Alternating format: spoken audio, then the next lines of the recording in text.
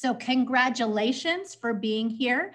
I'm so happy that you have carved this time out. Everyone has had a long break. You see a couple of students on the screen here who you're going to meet in a moment, and they've been talking about the fact that they're so ready for the semester to start. So we thought, why don't we do something, given the situation in 2020, which was not what any of us had planned, why don't we do something virtual together to give you all of these new insights to help you reach your career goals? And honestly, I could not be more excited. This is how I normally am. I have had no coffee. I have only water in front of me because we've never done this before. We've never gathered with over 400 people live and talked about these conversations. We've never brought experts from around our campus who are amazing career professionals together to share their best stuff. And we have some alumni from companies that will be joining us this afternoon too. So hang on for the ride. If you need to go on a run and pop your headphones in while you're listening, feel free, make your lunch, do whatever you need to do. We are webinar style today. That's a little different than your Zoom meetings you had last semester for class. This may be your first webinar. You cannot unmute, you cannot show your camera, but you can type in questions. So we have some wonderful people here to answer your questions. And the first person I'm going to introduce is Grant Pittman, and he is going to explain to you, tell you who he is, and explain to you how to use the Q&A feature. So welcome, Grant. Hi, everyone. Thanks for showing up to today's webinar. I'm going to explain how the Q&A works. So we aren't going to use the chat to ask questions. We think it might get a little crazy. So we've set up a Q&A, and the Q&A should allow you to type in a question, of course, and you should be able to see questions posed by other attendees. And when an attendee asks a question, you should be able to see a little thumbs up icon. And if you click on that, it's kind of telling us it's an upvote. So it's telling us this is a question that I have too. So make sure, if you don't want to type out a long question, see if someone else has the same question you have and upvote it if you want that to be answered.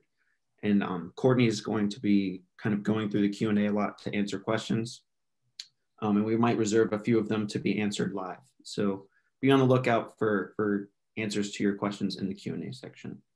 Thank you, Grant. Grant is a senior in economics. He is my teaching assistant. He's fantastic. He's behind the scenes monitoring all of your questions. And our amazing Courtney Mulveney, who is a professional in the Career Development Center with years of experience working with these kinds of questions, is now waving and smiling. She will be here also to answer your questions. So be listening and looking at your Q&A. We also did a Padlet ahead of time. Some of you asked questions ahead of time on the Padlet, and we have answered those there too. So we'll pop that link in the chat in a few minutes as well, so that you can see the answer, or you can just go back to the Padlet link. You probably already have it. The next person I want to introduce is Seri Paquette. Seri is going to launch our first poll for today and say hello to everyone. Hi guys. Okay, I'm going to launch the poll and you guys can just answer it. So Seri is my teaching assistant as well for career exploration, and she is studying business here at NC State. And the poll is now up, Wolfpack fans. So you get to answer which answer best describes your summer plans. We're all here because we want to achieve something in the summer of 2021. It might be a co-op, it might be an internship. Some of you are seniors, you might be wanting your first job, maybe you want to get into graduate school. So we're gonna take a look here at the answers to your questions, and we'll have a couple of fun polls throughout today to keep everyone engaged. So I think we have given everyone a nice amount of time to answer that, so we can end the polling, Seri. And we can see the results, which say most of you have not applied yet or started applying. So we've got over half of you. You're just at the beginning. I'm so glad you're here. Literally pat yourself on the back for that. You're amazing to carve this time out. You could be watching Netflix and you're here. It's going to be better than Bridgerton or whatever else you're watching right now. I have started applying. Yay for 35% of you. You're on the move there. I've started interviewing 9%, and I have accepted an offer 6%. So this is a wonderfully diverse group, and we are going to help all of you get to that point where you say, I have accepted the offer. That's what the NC State Career Development Office Center is here to do, is to support you so that you can all say that. You're going to learn so many resources today, Wolfpack fans. So our students are now going to be muting their cameras and be on the back end answering your questions along with Courtney. If you would like to do speaker view, that might be your best view for this conversation this afternoon, so that you will see the person speaking. If you are watching this on demand, because we're recording, welcome, welcome. Bring your own sunshine. I always say BYOS if it is a rainy, cloudy day in January or February when you watch this, but it's actually beautiful. I'm over in the North Carolina Biotechnology Center today. You might see that on the podium. And I'm so excited that NCBC has offered us their beautiful conference space today to record this webinar. This is in Durham. So it's a sunny day here in the Research Triangle Park. And companies can come to the North Carolina Biotechnology Center and utilize this beautiful conference center. They also have a wonderful job board for you students who are in the sciences. So absolutely check that out. I'm very grateful for our employer partner that is offering up their space today. So you see one more face on the screen, Wolfpack fans. I would love to invite Anna Velleggia to join the conversation. Hi, Anna. Hello, Marcy. Hi, everyone. Thank you so much for having me today. We're delighted to have you. I want to tell you about Anna. She is the director of the alumni career area. So when you think about graduating and you think about, oh, now I'm out in the workforce and can I utilize resources? Anna is director of alumni career services. So we brought an amazing expert to kick off our conversation on LinkedIn. And you can actually meet with her for your first year after you graduate. Plus, you can join the Alumni Society or Association. And once you're a member, you have the ability to have more conversations with Anna. And her fun fact, I love this fun fact. I was reading it on my, as my husband and I drove in for this webinar today, I was like, this is the funnest fun fact. No one's going to top this, Anna. It is that she had her baby exactly the same day as her sister had her baby. So they call themselves twin cousins. That's amazing, Anna. Thank you for being here today. And please correct anything I said about your role and tell us about LinkedIn. Yeah, well, thank you again for having me, Marcy. It's so good to see you. And I am impressed for how many students have selected to be a part of this event. You are one step ahead of so many others. And I think it's wonderful that you're here. And I know Marcy has a wonderful day planned for you. So yeah, I mean, LinkedIn, there's so much that we could talk about. I know it's one of the best resources out there, truthfully, for any sort of job seeker. So I'm excited just to touch on a few things. And Marcy, we can kind of go through some things together too, because I think that there's just a lot to it. And I know you have some really great videos that you're going to show. So hopefully some of the things that we talk about won't overlap too much, or they'll just be re-emphasized. But one of the things that I will just talk about really quickly with LinkedIn that I talk a lot about with my alumni is just making connections with other people who have other similarities to you. So one of the things that I think is really important is LinkedIn is a social media tool, and it's a great way to be able to reach out to other people just for many, many reasons. And I think today, one of the reasons is probably for a job search. And I definitely think that LinkedIn is a huge part of any job search strategy. It's not just about applying online, it's about making connections. And LinkedIn is one of the best avenues that you can possibly take in order to make some of those connections. So yeah, I totally agree with you, Anna. And I'm just going to add in the fact that, I mean, you and I, we work with employers every day.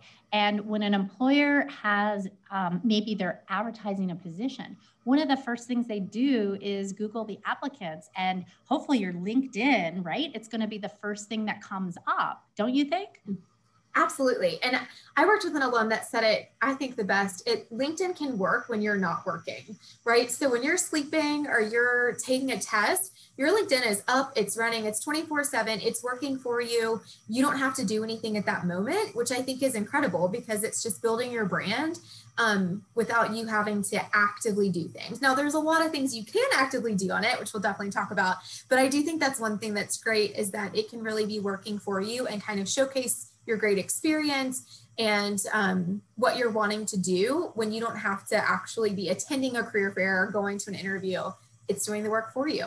Yeah, it's so true. It's up there for anyone to find. And, you know, if the students listening today are like most of the ones I talk to, I hear this so many times, oh my gosh, I've got to get to that. I need to get that professional headshot. I need to get a headline up there. I need to post my LinkedIn. And it's just been on your list to do.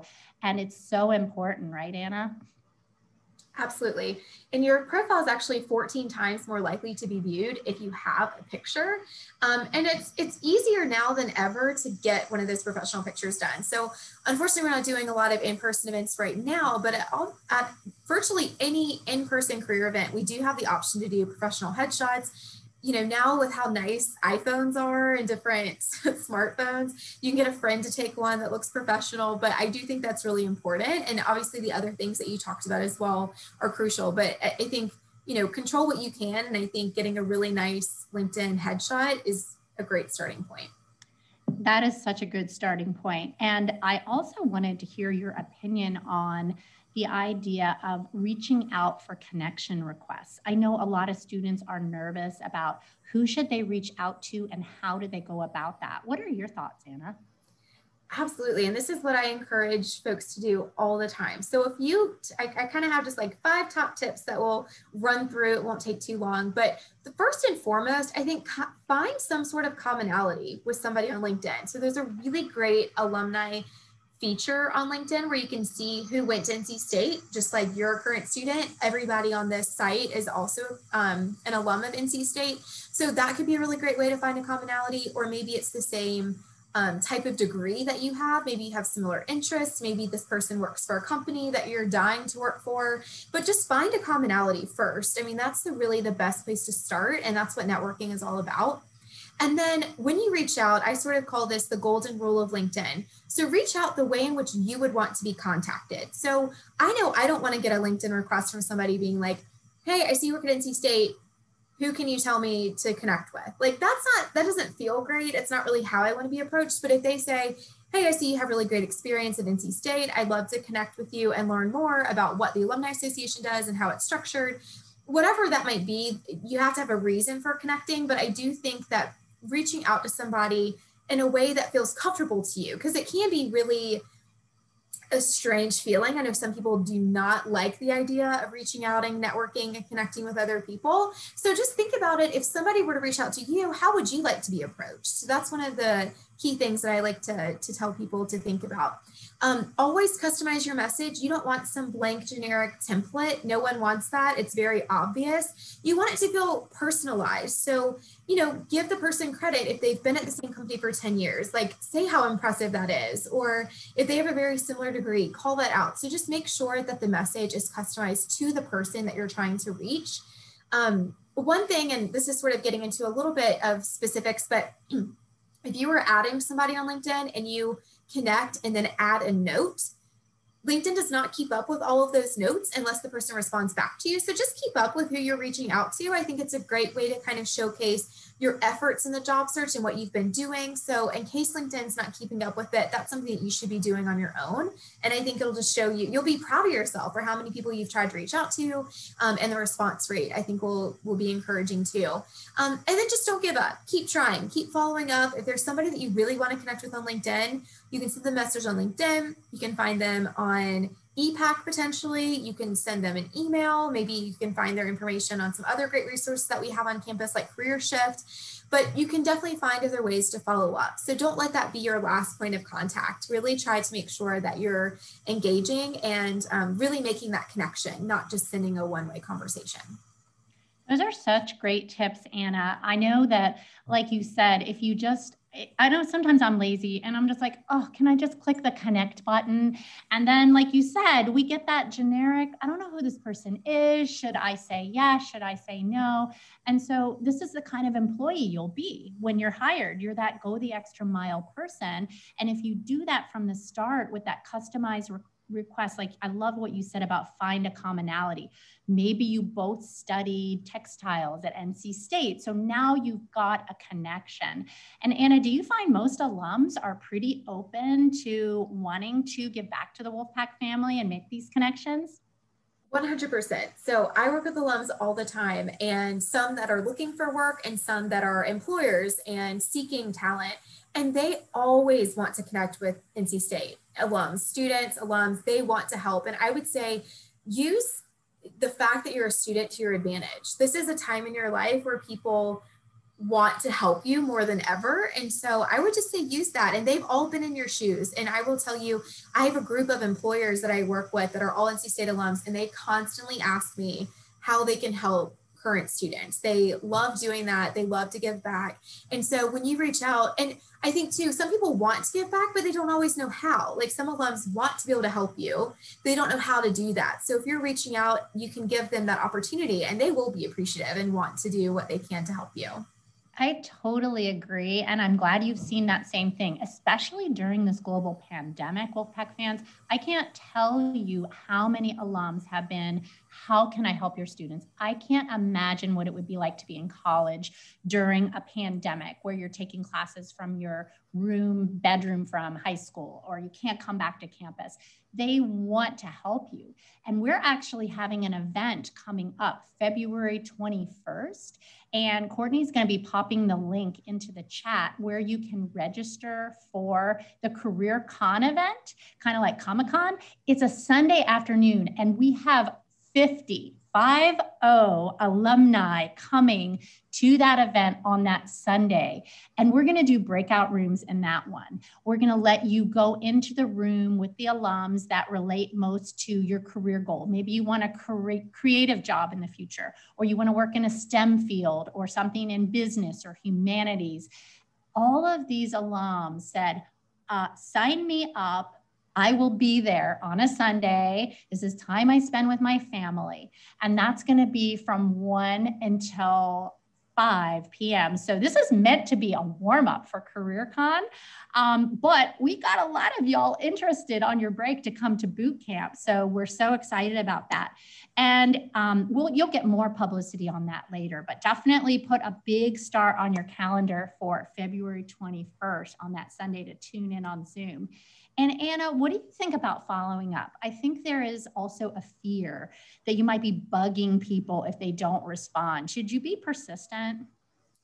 Yeah, I mean, people are busy, people have, and they might have all intentions of getting back to you, and it just kind of maybe keep pushing down, or some people aren't the best at managing their LinkedIn, or they don't look at it as often. So you just don't know how they want to be approached. So sometimes if you try on LinkedIn and maybe you haven't gotten a response, there are different ways to get their information, like their email address, and different ways that you can kind of get that contact. But I would absolutely say to be persistent. I think one time it's probably not enough. Like I said, people get really busy and they may have all intentions of getting back to you, and it might just get lost in their inbox. So I think one more, and obviously be respectful when you follow up, but you can just say, if you follow up on LinkedIn first, and then maybe you find their email, you can say, hey, I reached out to you on LinkedIn, just wanted to send a quick follow-up and kind of reference what it is that you want to talk about. Or follow up with them on LinkedIn, and maybe there's something new that happened, like you saw a new job posting, or you talked to somebody else from the organization that suggested that they reach out to you. So I would just say, just keep trying. I mean, there's a certain point to where you can get obnoxious, but normally you start to feel that. I don't know. Marcy, do you have a hard and fast rule of how many times? I would definitely say be persistent. I love being persistent, and I don't think of it as being aggressive. I think of it as being assertive. Especially people socialized as women are often taught, don't be too bold. But here's the thing, you want them to see that you're going to be the kind of employee that goes that extra mile, and that if they give you something to do, you follow up and make sure it gets done. Nothing falls through the cracks with you. So I think a follow-up like, maybe once a month, just to update someone on your progress, send them an article you think is interesting, tag them in a post. That kind of keeps the relationship fresh. Absolutely.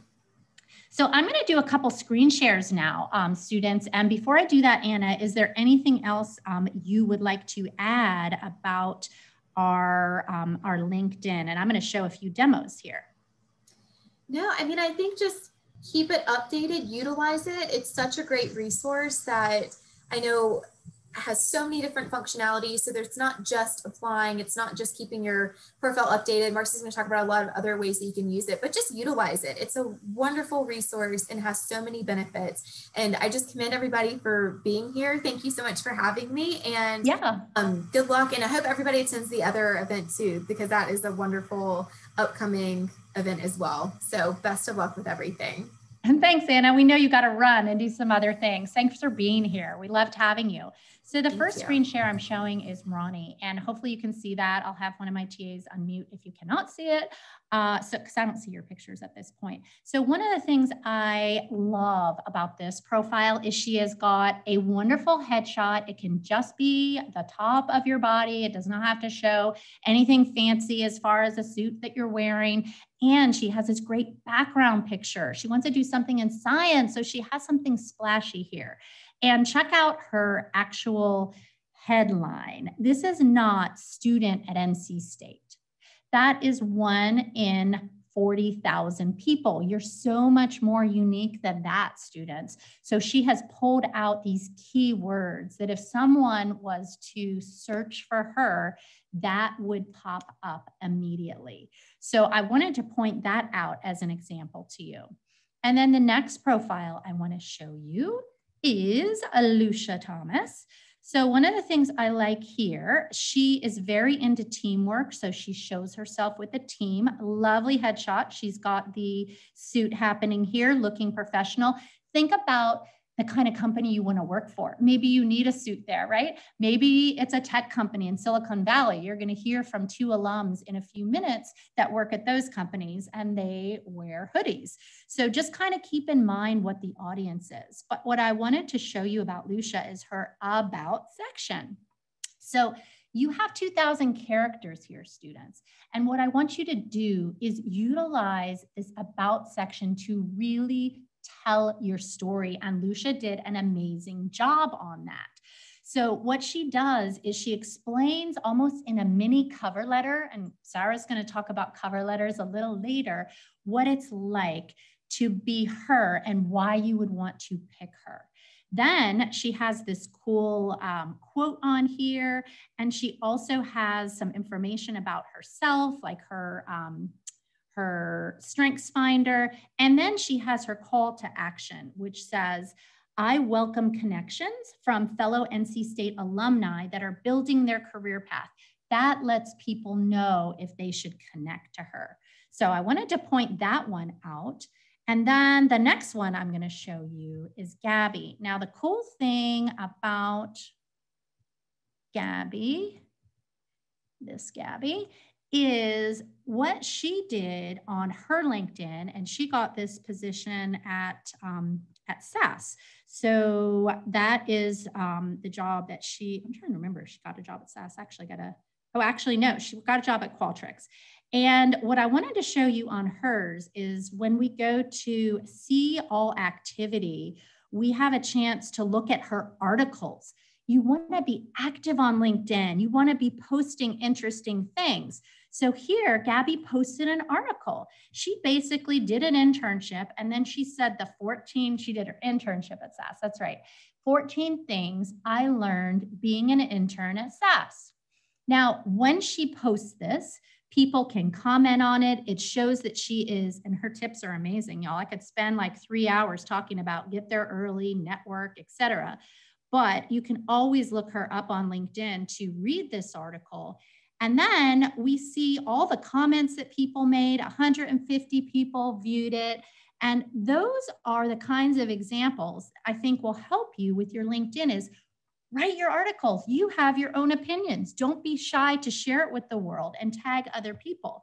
And then the last one I want to show you, because I see our next guest has come, which is Jeff Sackaroff. And so excited you're here. Jeff, feel free to unmute and say hello really quick. You caught me off guard. Hello, everyone. Good afternoon. You're awesome. No, we're so happy you're here. Our next expert is waiting in the wings, but I wanted to show you Devon Waterman. Also chose to put pronouns on. I love that. Chose to put on some interesting things in the headliner here. And also on Devon, there is something great in his, and that is that he is constantly involved on LinkedIn. So he's putting examples of things he's done. These are artifacts. This is evidence and proof that you should be qualified for your next role. And in this case, he did a podcast interview, and we have a podcast called Wolfpack Career Chats. If one of our assistants can pop that link into the chat, you can listen to interviews, and many of our students conduct the interviews. So that was kind of a feather in Devon's cap. He's got great evidence as you look at his LinkedIn profile. Here are real pictures and things that he has done. So I love showing you those examples, students, because one of the things that's wonderful on LinkedIn is these are the tips that differentiate you, that make you stand out. And that is personalizing your LinkedIn connection requests, having the eye-catching headliner, a summary with a call to action, evidence of your competencies to prove your worth, and then actively posting so you are seen as the expert. You can make an appointment with your career counselor in our office to screen share your LinkedIn over Zoom and get that critiqued and get feedback on how that will improve. And you'll meet many of those career counselors today. Courtney is actually one of those people. She works with our career identity program and coordinates all of the work for first-year students that are making career choices. So a lot of people meet one-on-one with her to talk about career goals, career decisions, and right now we're doing that on Zoom. Hopefully, we're all going to be moving forward to face-to-face, but wanting to stay as safe as possible this semester. So that will be done all online. And Courtney, if you're there, do you want to say anything about the Q&A at this point? Yes, the Q&A is very, very active. So know that I am doing my best to get to as many questions as I can, but I will not be able to answer all of the questions. Okay, Courtney is working hard, and Grant and Seri might be also popping in with some answers to questions. Are there any that you want to announce right now, Courtney, before we move into our yoga break that we can answer out loud to everyone?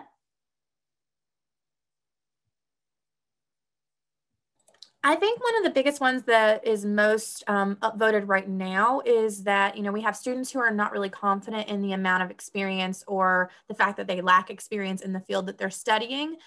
So they want to know, how do they get started bolstering their resume to be relevant to their field, especially considering maybe that it's a smaller field? That's a great one, Courtney. What are your thoughts on that? I think that really the most important thing while you're a student at NC State is getting involved on campus. There are so many ways that you can join clubs or take specific courses that you can add those to your resume. And those are going to be things that, when I was a student at NC State back in the day, I did undergraduate research with a professor because I wanted to go to graduate school. So I knew that research was going to be important for me to be able to go into my field.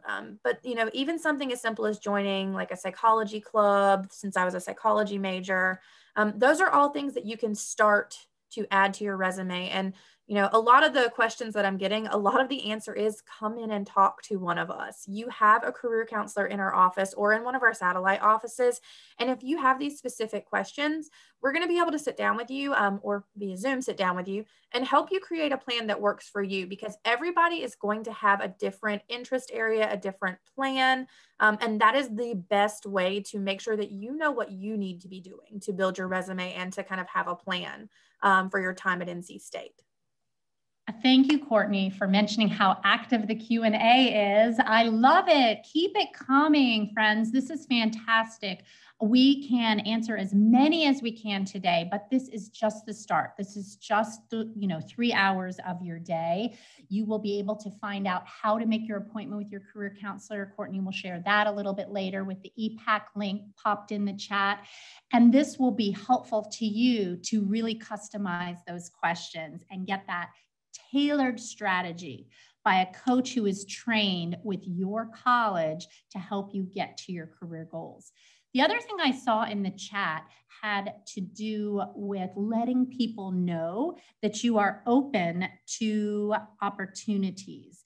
And I'm going to do one more screen share on that one because I really liked that question.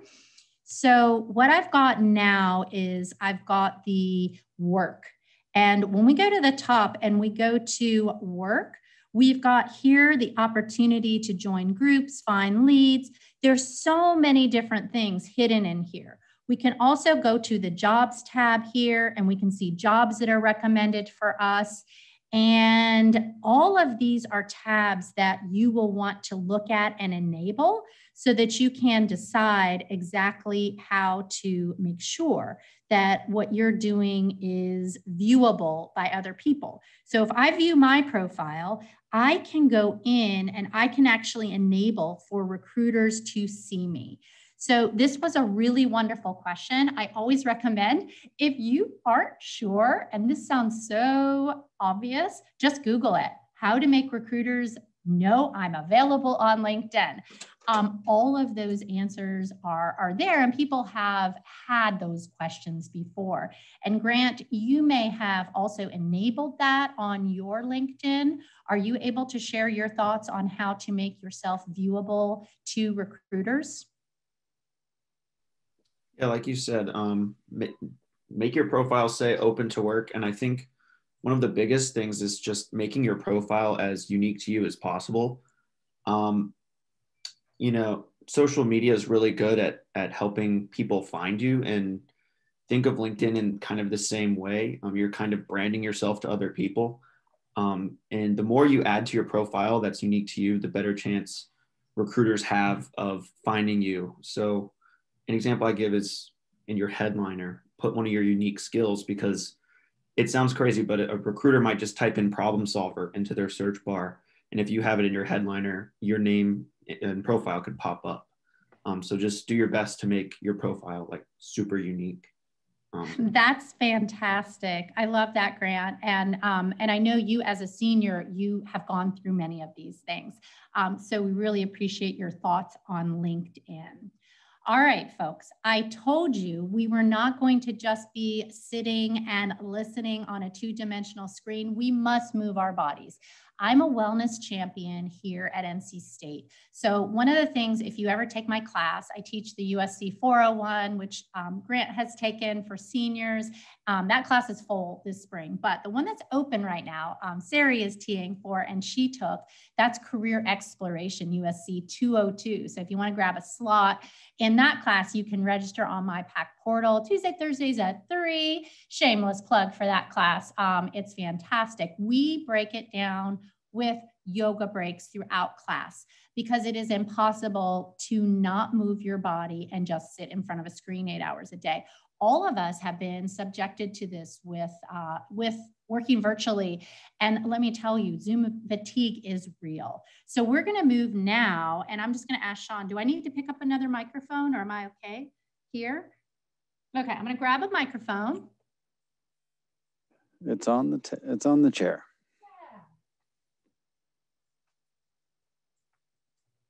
All right, so I am now moving into the yoga portion of our morning. So we are switching our camera angle. So what I'd like to do, I'm barefoot. That's the best way to practice yoga, friends.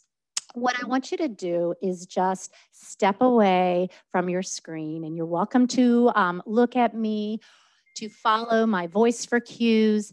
But the idea now is to stand up if you are able, or you can do chair yoga if that's more comfortable for you. You don't need any props today. All we're going to do today is just take a moment to be present together and to move our body. So just stand with your feet about hip distance, right under your sit bones. That's about 2 fists if you're not sure how far to put your feet out. And I want you to make sure your ribs are not popping. So kind of suck in your belly button just a little bit. And I want you to feel your feet rooted on the earth. Just imagine roots are growing into the ground below you. And stand as tall as you can. And as you are standing tall, what I want you to do is just feel your body. Notice any tension that you might have. And what we're going to do is interlace our fingers, which I realize I cannot do while I am holding the mic. So I'm going to demonstrate interlacing your fingers in front of you. And I want you to notice which thumb you put on top while we're standing. And you can follow me visually here.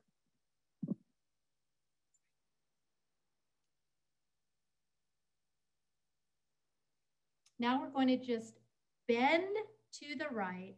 Hopefully y'all can still hear me because I can't hold the mic while I interlace my fingers. And just feel that side body release all the way down your left side. Maybe tilt your head, the crown of your head up to the sky and feel that lovely stretch. And hold that for 2 more breaths.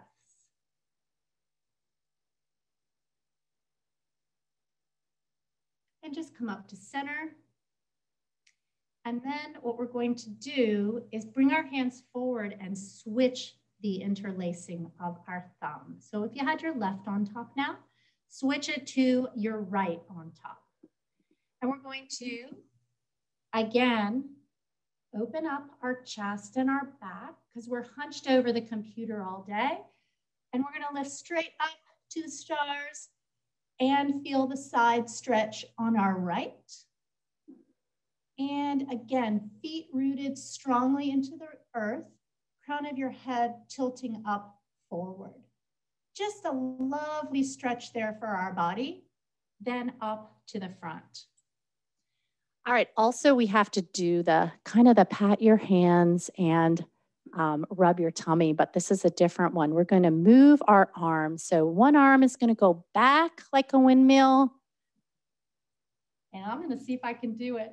The other arm's going to go forward. Can y'all do that? Just get that moving. Modify however you need. My left is going back. My right is going forward. That's super hard to do. And let's just do one balance for a second, just on your left foot. Hold on to the wall if you want, if you're unsteady today. And just again, feel yourself rooted into the earth. Tense up your glutes. Feel your hamstrings, your calves. Notice if anything is feeling tense today. And let's go ahead and do that on our other side. Just balancing, holding on to a friend if you have one there, a dog, and balancing and just being present for a moment. It's so important for us. And maybe do a couple neck rolls to end. Over to the right. And we're gonna do a couple neck rolls to our left. And let's just shake it out. So shake anything out. And we're gonna come back to our presentation. All right, so that was just a quick 5-minute interlude, and it is now 1:40. Again, if you're doing the laundry, if you're walking the dog, feel free to just keep us there with the audio going. Today, I am next proud to introduce our next career expert. Like I said, I have assembled not only my best friends on campus, but the most amazing career experts that exist at NC State University. Jeff Sackaroff, please show us your lovely face if you're able, and welcome to today's boot camp. Thanks for being here. Well, hello, everyone. It is a pleasure to be here. We're so happy to have you, Jeff. And I wanted to just mention you are the Career Services Director over in College of Textiles on Centennial Campus. We're super jealous because you have a lovely facility over there. And your fun fact, I'm going to tell your fun fact. You are super in shape and you love soccer. I think your information might be a little dated there, Marcy. I don't know that I'm in... but I appreciate that. Thanks for being here, Jeff. I know you love sports like I do, especially soccer. So we have that in common. Is that still accurate? Yeah, it's been a little while for me, but I do enjoy playing casually when I get the opportunity, for sure. And I have to quote, I don't know if any of you follow English Premiership soccer, but we're fanatics in my household, and Manchester United, our team, is now top of the table. So I have to state that today on January 13th, because we're playing Liverpool next game. All right, Jeff, tell us about resume preparation. You got some thoughts here. I do. And is my screen visible? I'm not sure. Yes. Okay. It looks great. Before you begin is what there we go. Super. So I'm going to spend a little bit of time just giving some highlights about resume preparation and things to keep in mind. But I like to begin the conversation kind of addressing some challenges that I think students sometimes go into resume writing that they might not expect. And that first and foremost, you will find, if you haven't already, resume writing is subjective, and that you're going to get different opinions and different levels of feedback about things you should do and not do in terms of objectives or format or layout. And it's not to say there's one way to do it. There is, different opinions depending on the audience, and it can be a little maddening as you're trying to figure out what is the best way for me to write my resume. And the truth is, there are variations. And so you might find that you have different layouts, different formats, try different things.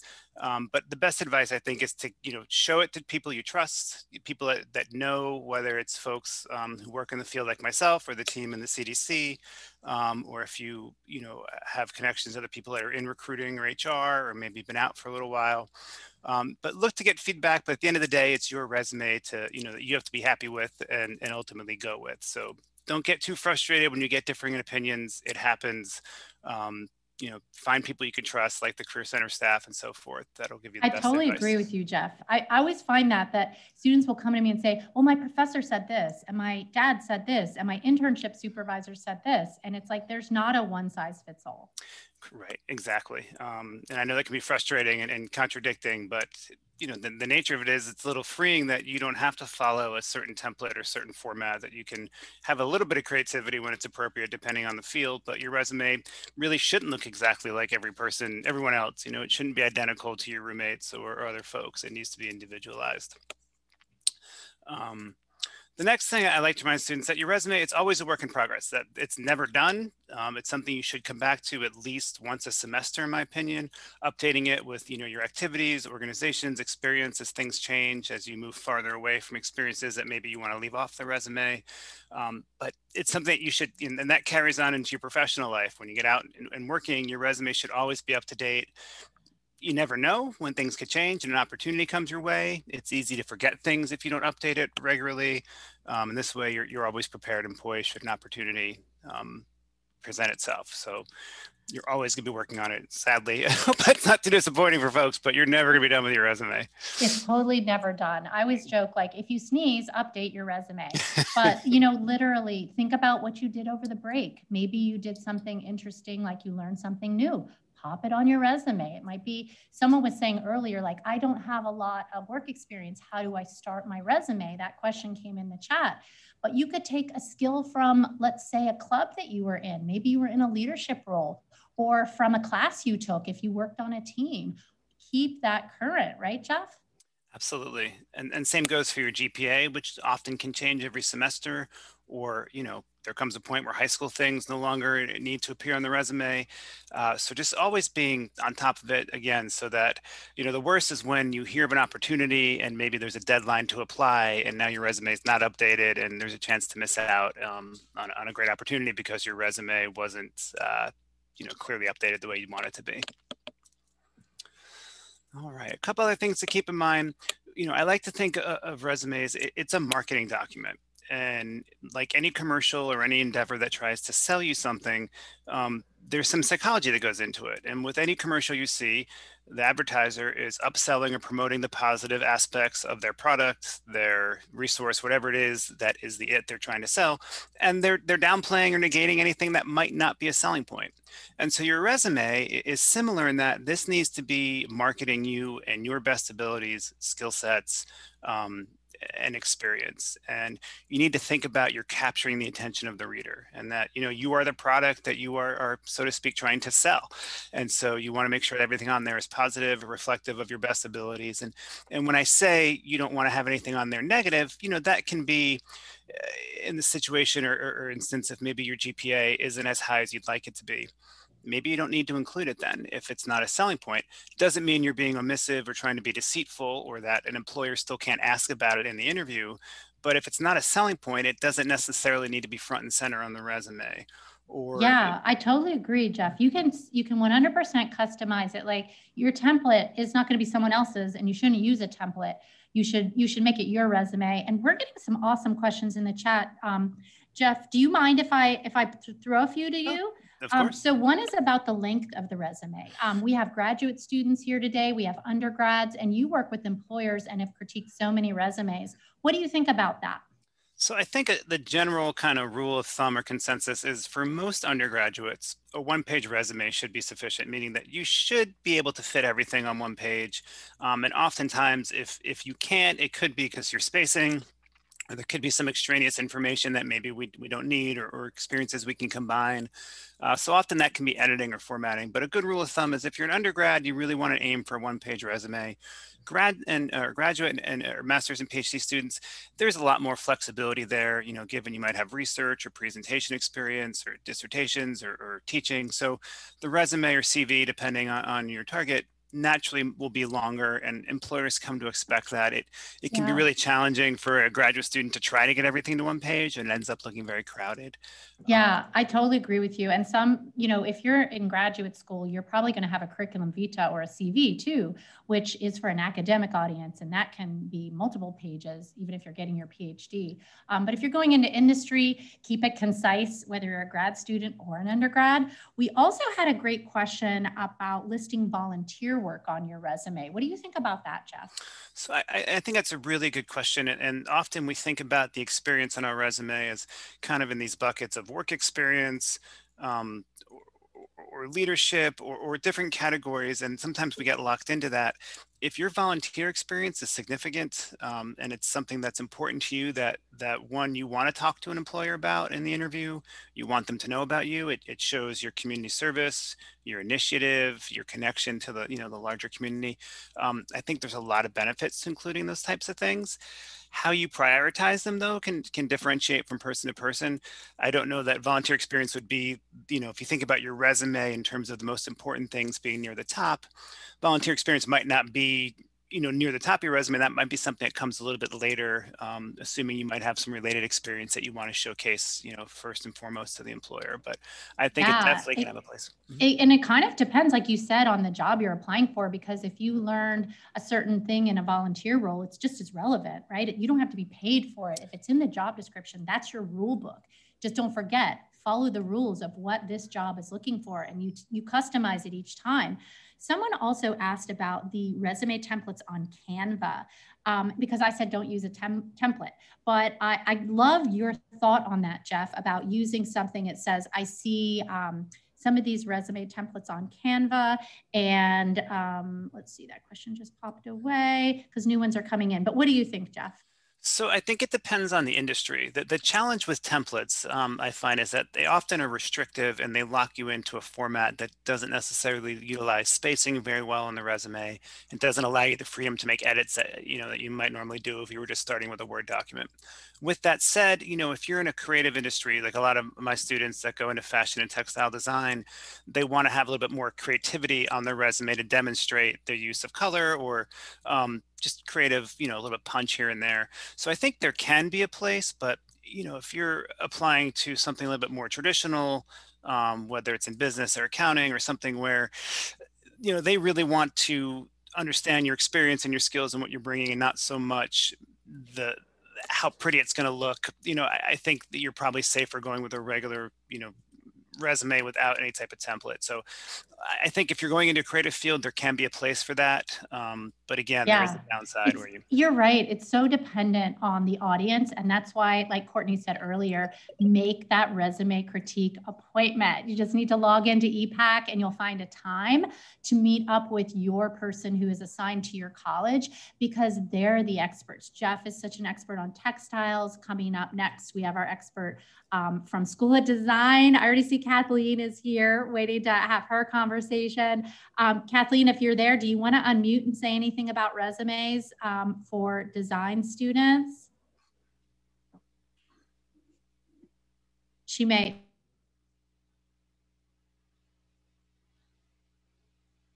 We'll get to hear from Kathleen in a minute. Let's see. Says you are muted. Hi there, Marcy. I just went ahead and unmuted myself. And I would say the same as Jeff, that with design students, they might have a little bit more creativity with maybe a 2-column format, or graphic design students might have something in their header that's like a logo.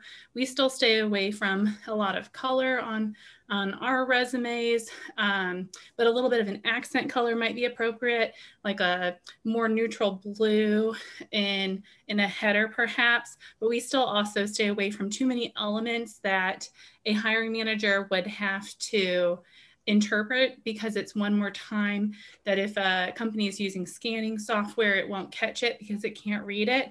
And it's one more time it takes additional energy or effort for the hiring manager to understand what you're trying to communicate. That's so important to hear from you, Kathleen. And I haven't introduced you yet because I saw you come early, but Kathleen Fenner is our amazing guest today, Director of Career and Academic Advising in the College of Design. So we're so happy you popped into this conversation because it is so specific to these industries. If you're in engineering, we're going to hear from Glenda Darell in just a few minutes. It's much more conservative, and they're not going to be looking for lots of bells and whistles. They're going to be looking for competencies that match the job description. And then we had a question about GPA. I wonder, Jeff, what your thoughts are on cumulative. I know you addressed this a little bit, or the minimum that you would put down. And someone who's a master's degree student, should they even put it? Sure, that's a great question. And, we know that GPA has no correlation to career success. And once you get through your first job, seldom, if ever, will anyone ever ask you about your college GPA. So hope I'm not giving the game away by telling you that, but, eventually your GPA will fall away from your resume regardless of what it is. But the general rule of thumb is typically, if it's under a 3.0, you're going to be conventional wisdom says to leave it off, and that you'd rather have that conversation with the employer if there's a story behind it. If you didn't do well, for a semester, or you transferred in, or, different major, or you just weren't ready for school and you've gotten stronger and learned how to study and manage your time over the past semesters and your GPA's tracked up, there's always a story behind it. And so I think that's the important part. A GPA can be a data point for employers. Depending on the industry, some will use it as a cutoff for students to apply. Which can be frustrating for sure. In that situation, students can use major GPA rather than their overall. It's, if you're going to do that, it's just imperative that you mention that on your resume. You don't just say GPA 3.8, you say major GPA 3.8, so that you are at least being as transparent as possible. But again, you don't want to put anything on there that might tell the employer that either, not that you're not a serious student, but that, if you have a lower GPA, it's not going to set you apart in a positive way, right? If I have a GPA on a resume and it's a 2.1 and everyone else's resumes are 3 point something and higher, you don't want to stand out for that reason. You'd be better served leaving it off and having the conversation should it come up. But that's the key. You have to be prepared if the employer asks about your GPA, what is the story behind it? And if it's not what you like it to be, what changes have you made, and what are you doing to get your hands around that. Yeah, 100%. This is the only time in your life anyone will ever ask you. I think Oprah recently said, you know, no one asks me my GPA anymore. But it is, like you said, a little bit of a screening process in EPAC. We've mentioned that a couple times, and some people have asked in the Q&A, how do I know who my counselor is? Just log into EPAC, just Google EPAC NC State. If you're in another window, or Grant can pop in the link to EPAC directly, and that's where you can see to make the appointment with that person. So you don't need their email, you just actually log into EPAC. We also had a question about this notion of how far back, and what if you're a career changer? What do you think about that, Jeff? Career changers who have come back to college? Sure. So I think, you know, your experience needs to be the most important thing that the employer sees in the resume. You don't have to be locked into what we call a reverse chronological resume. And what that means is, you know, traditionally you'd start with the most recent experience, what you're doing now, or what maybe you did over the summer, and start with that and then work your way backwards. But you know, really, I think you're best served on your resume is if you have the most important experience, most related experience front and center and higher, closer to the top of the resume, even if it's not the most recent thing. In terms of how far you want to go back, you know, a kind of a good rule of thumb is, you know, when you're a first-year student, it's expected that you're going to have some high school stuff on your resume, simply because that's been, you know, where you've spent most of your time. And if you've only been at NC State for a semester or two, you haven't done a lot yet to supplant the high school information. Ideally, by the time you're out of your first year, you're engaged on campus with organizations or leadership or volunteering, whatever that might look like, where the high school stuff can start to fall away. You know, is it horrible if you have something from high school on your resume? No, I don't know that it's going to be a deal breaker if you have, you know, Eagle Scout, for example, sometimes shows up on resumes for students that are close to graduation. I don't think that's a deal breaker for an employer. It shouldn't be the first thing they see. If it's a conversation piece, that's something you want to reference, or something that's a connection, or if it could, you know, somehow connect to the employer and what they do. You know, there's always those conversations about what's the intention of having this on your resume.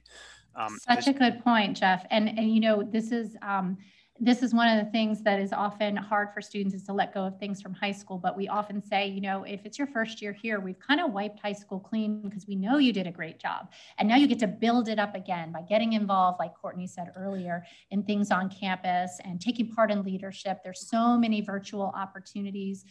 Grant, you might be able to pop in the chat just the link to student involvement, so that students can look and see how they can get a leadership certificate, or how they can get involved in a club that relates to what they want to study in the future.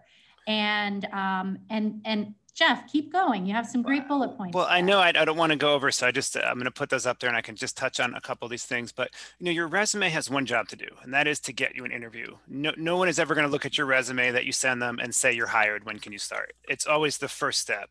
So you know, you need to think about it going back to that marketing document. It needs to be interesting enough to the employer that they say, huh, Marcy looks pretty interesting. Let's call her for an interview. And that's all it needs to do, is just get you in front of that employer. And so, you know, it's important to remember that it's a highlight reel. This is not your life story. So going back to that question about high school, you need to think about your resume as a highlight reel. This is just the most important things the employer needs to know. When you get into the interview is when you're able to expand or talk about some of these things. And to that point, if you end up having to cut something off the resume because of space, it doesn't mean you can't still talk about it in the interview or make that part of the conversation. It just means it didn't make that highlight cut, if that makes sense. So sometimes framing it that way can be helpful when you're trying to decide, what do I keep, what do I let go of especially with high school things. So keep that in mind. Yeah, 100%. And I love how you finalize this with no room for error. I once was on a search committee, and I was reading a cover letter, which we'll talk about a little later. And it said, I am very impressed with the strong reputation of NC State University. Okay, we all know what they meant to say was reputation. But if you didn't even take the time to proofread it, what kind of a worker will you be, right, Jeff? Yep. And similar, I've seen so many cover letters when I worked at UNC, where it would be, you know, either NC State University Chapel Hill, or when I worked here, it'll say UNC Raleigh. Like, people get the school wrong. And if that's the first sentence of the cover letter, you hate to say that's the reason someone doesn't get hired, because I'm sure there are many quality candidates that, you know, save for a typing error, would have gotten a job, but that's the reality of what we're dealing with. And so, you know, I can't stress enough of getting it, you know, getting your resume proofread, as Marcy mentioned, schedule an appointment with a counselor, get someone to look at it, because we all had the experience of you read the same document you've written 20 times and then you show it to someone else and they find a glaring typo or something that you just didn't see. And so it's hard. Yes.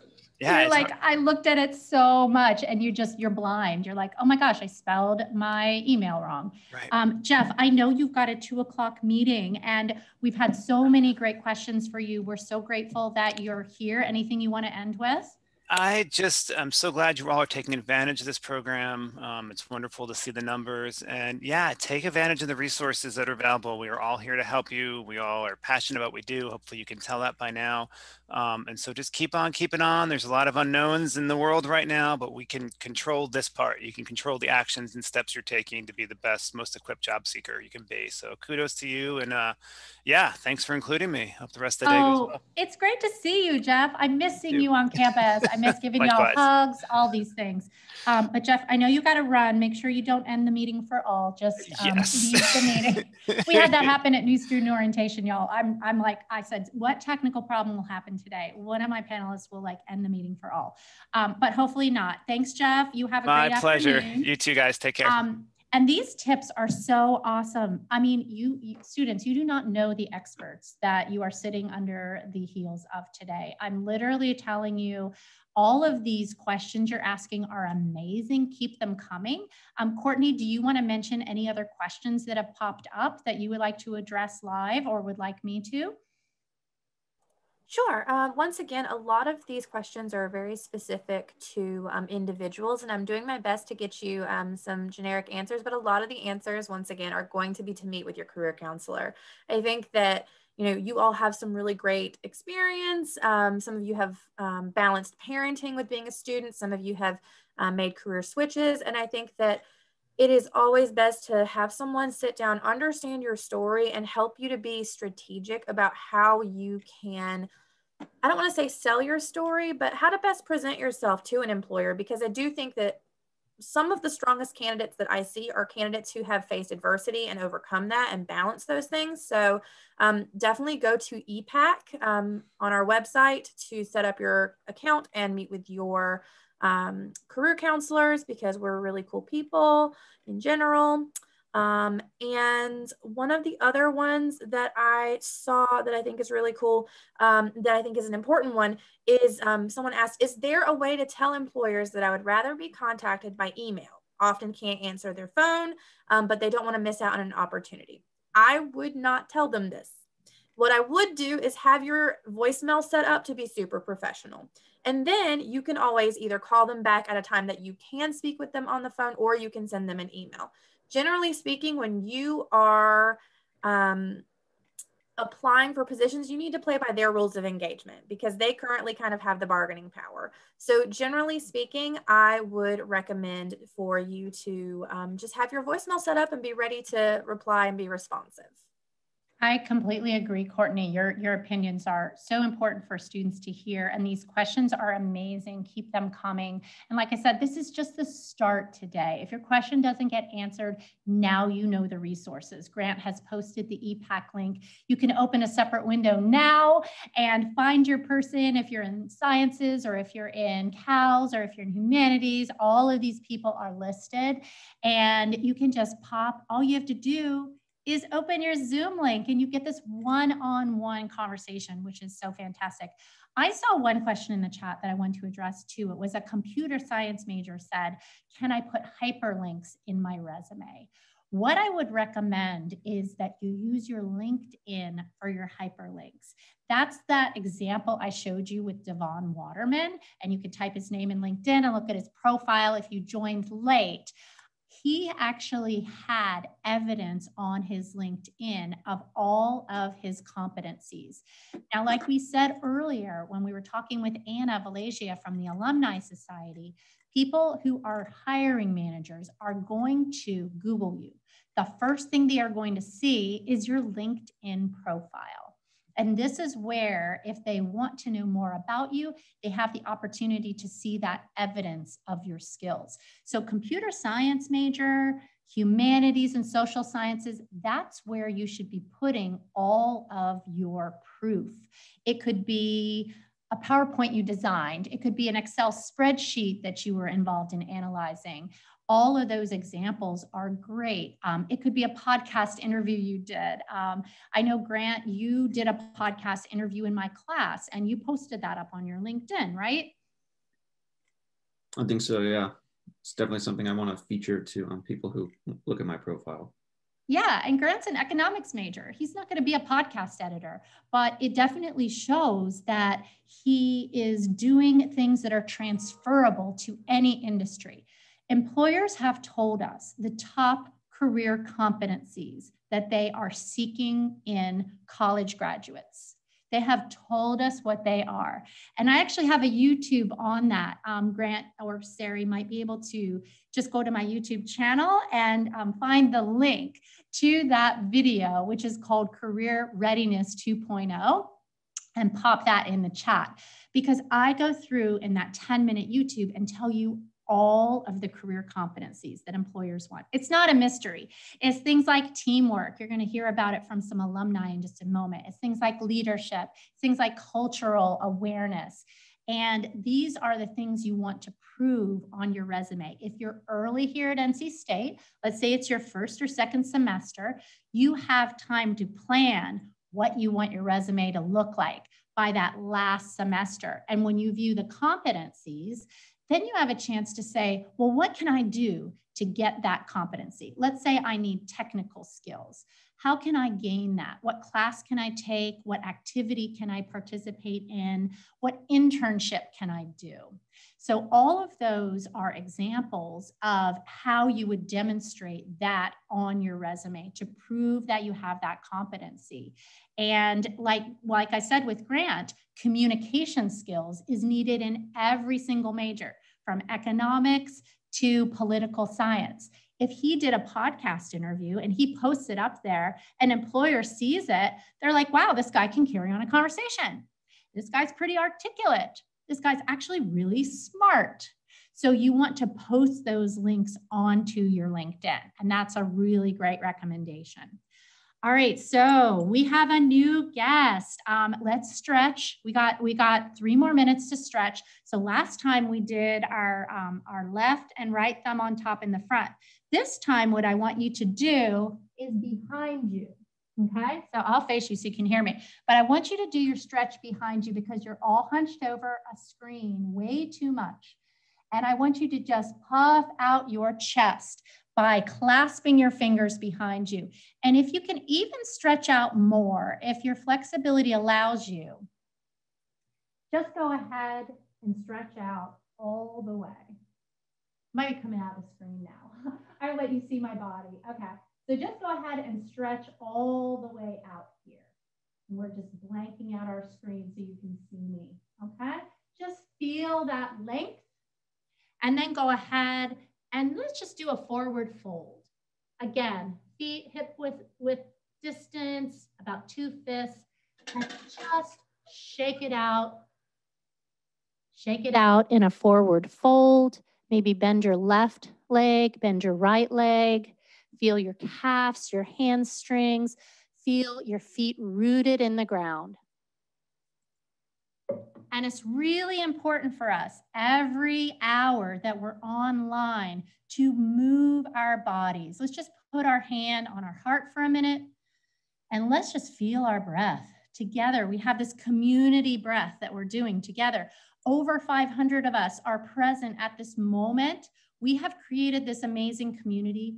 We are starting 2021 with so much optimism to reach our goals. Just feel your lungs filling up. Take the biggest, deepest breath and suck in 2 more pieces of air. And then just slowly breathe out anything that is not serving you today. Any negative thoughts that are in your mind about your ability to reach your goals. You are here, you are moving forward. And like Jeff said, you have this amazing support system here to lift you up. If you start falling, y'all, we got your back and we're gonna catch you in the Career Development Center. Next up is Sarah Wild. Welcome, Sarah. I saw you just joined us from Raleigh, North Carolina, from your beautiful home. I don't know if I will get to see your dogs today, but Sarah has 2 beautiful dogs, and we always love when they join the Zoom calls. And Sarah is your career counselor for the College of Humanities and Social Sciences. She's been with us almost 5 years, comes with amazing experience from some other universities. One of my favorite people and super smart and has some great tips on cover letters. And her fun fact, and this is so impressive, Sarah, you bought your first house at age 30, 100% by yourself, and you closed on it the same day you were doing a professional presentation. That's amazing. So proud of you. Welcome, Sarah. Thanks, Marcy. I appreciate it. I wish I could share with the group some video of my 2 pups, but today I'm actually in my office, so I'm excited to be with you all. I will go ahead and share my screen. Yeah, please feel free to share your screen. And the big question that we've all been waiting for, drum roll, are cover letters dead? Please tell me they are. They take so long and I don't have time to write them, Sarah. What do I do? Great question. So for those of you that maybe haven't applied to an internship or a job yet, typically an employer will have you fill out an application, submit a resume, and sometimes they will ask for a cover letter. So a cover letter is a professional letter that allows you to make a personal connection with this employer. So we're going to talk a little bit about this today. One thing that's unique about cover letters is they are tailored to the job description in which you're applying to. So each time you write a cover letter, it will be a little bit different. So the big question is, are cover letters dead? And I say, heck no. I think they're alive and well, my friends. I'm glad you said that, Sarah, because if you said they were dead, I would be like, dang, we don't agree on that. I say, heck no. Yes, they are a little time consuming because you have to tailor them and critique them and edit them, but certainly valuable. And I'll tell you a little bit regarding why I think that.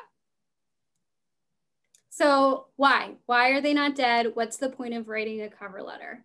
So for 2 reasons. Cover letters are just one more opportunity for you to sell yourself to a hiring manager, to a hiring team. So yes, you have your application, you have your resume, but then you have this extra document to tell them more about yourself and why you'd be a great fit for that company and that job. So you want every chance that you can get, especially in the market that we're in right now, where it's so competitive, to really share why you'd be the perfect candidate. The other reason number 2, truly dedicated candidates, applicants who really want this internship, this co-op, this full-time job, they're gonna take the time to make sure that they submit all of their materials, including a cover letter. You're in competition here with other students, recent graduates, even individuals that might already have work experience. So this is a competition that you want to win, especially if it's a position that you're really excited about. So now sometimes employers will say a cover letter is optional. If that's the case, I would definitely still recommend that you submit a cover letter. So for those of you who haven't seen a cover letter before, I did want to provide an example format of what it looks like, just really quickly. So at the top, you'll have your contact information, the date, the organization's name, and if you have the hiring manager's name and title. You'll have a greeting at the top, and then it will be 3 to 4 short paragraphs. A cover letter is no more than 1 page typically. You'll have an intro, 1 to 2 body paragraphs, and then you'll have a closing. At the bottom of a professional business letter, like a cover letter, you'll write sincerely your first and last name signed.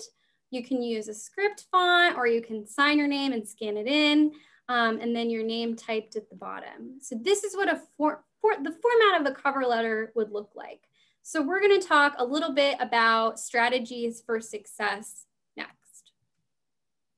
So these are just some key tips to really keep in mind when you're writing your first cover letter. All right, first things first. You have to format your document as a professional business letter. So keep in mind what we just saw on the last screen. One thing that I sometimes see on cover letters is that as a student, we're used to indenting our paragraphs in the papers that we write in class. We won't do that in a cover letter. So pay close attention to how you format your document.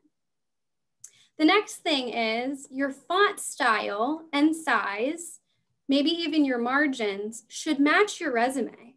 So it looks like they're a pair, that they go together, because they do.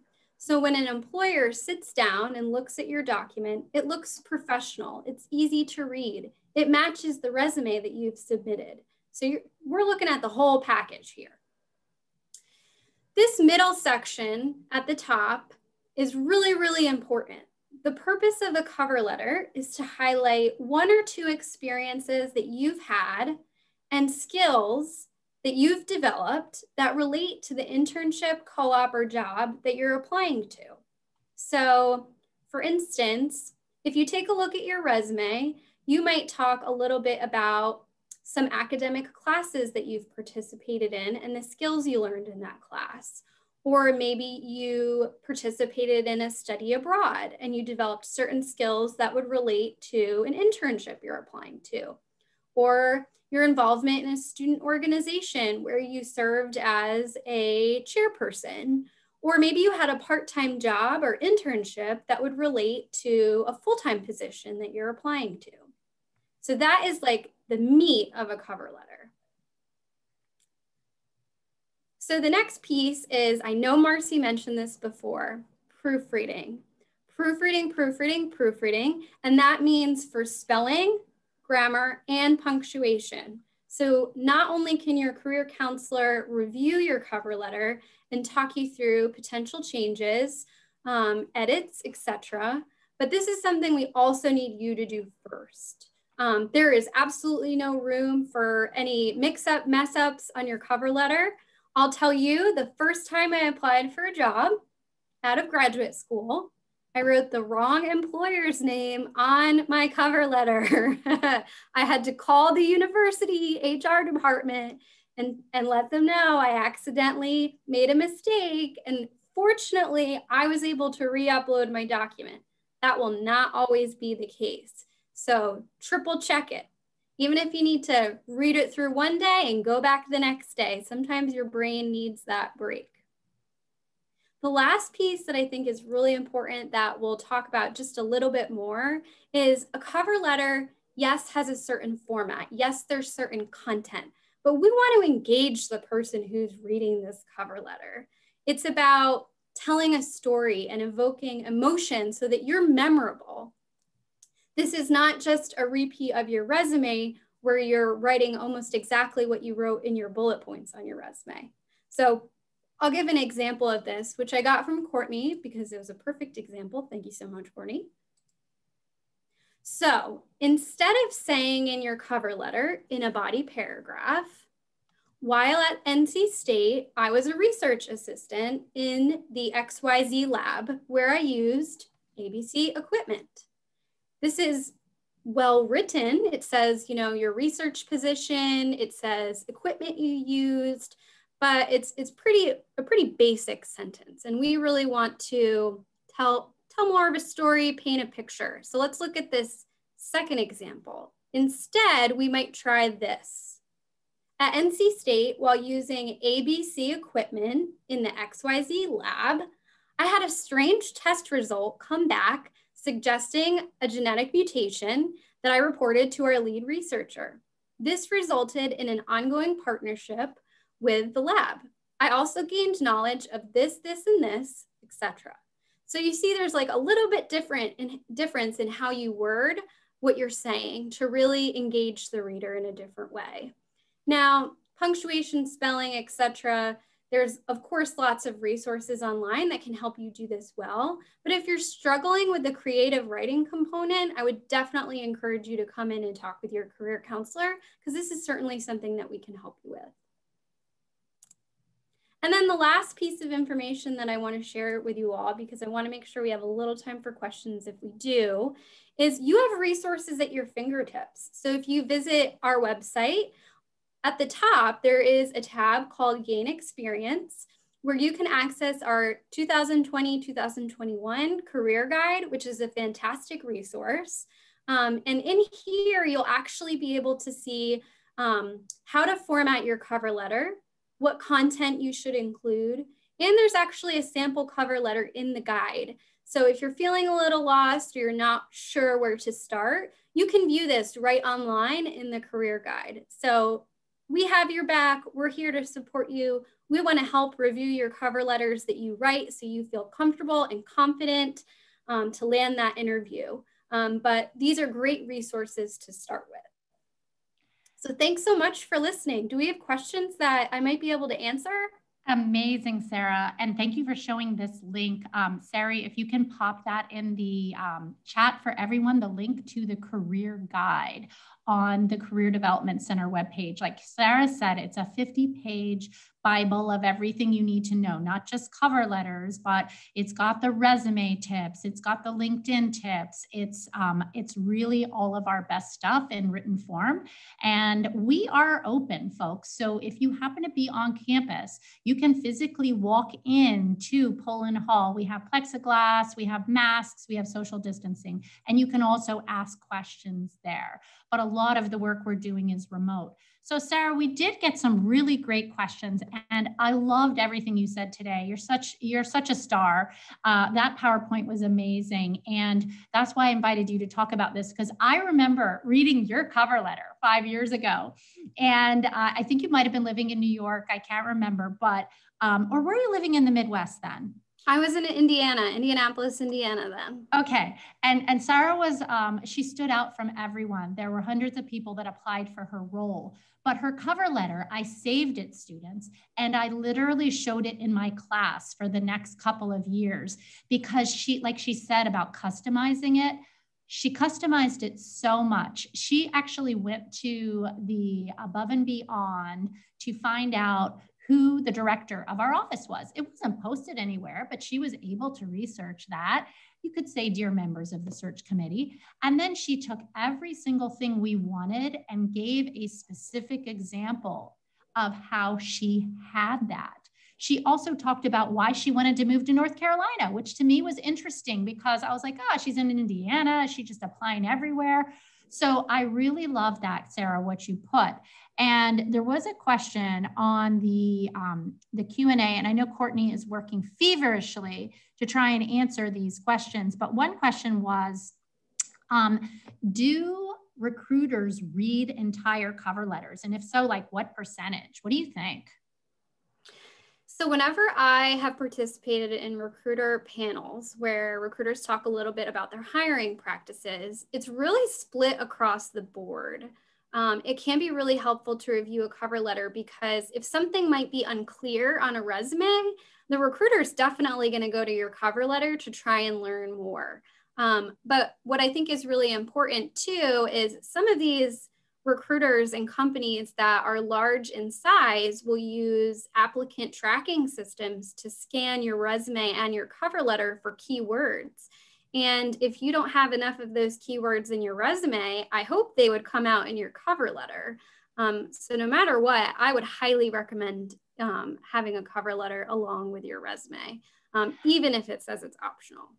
Yeah, exactly. Because hundreds of people applying. You want to be that person that did everything. You don't want to be that person that did the minimum. And we talked earlier about following up. Yes, follow up, check back, be persistent. All of that shows the kind of standout employee that you will be. We all know it's a global pandemic. Let's just address the fact that the economy has had a downturn. But there are jobs. We have had thousands of students interview during our career fair, and Kathleen Fenner is going to talk about that in a few minutes, virtual career fairs.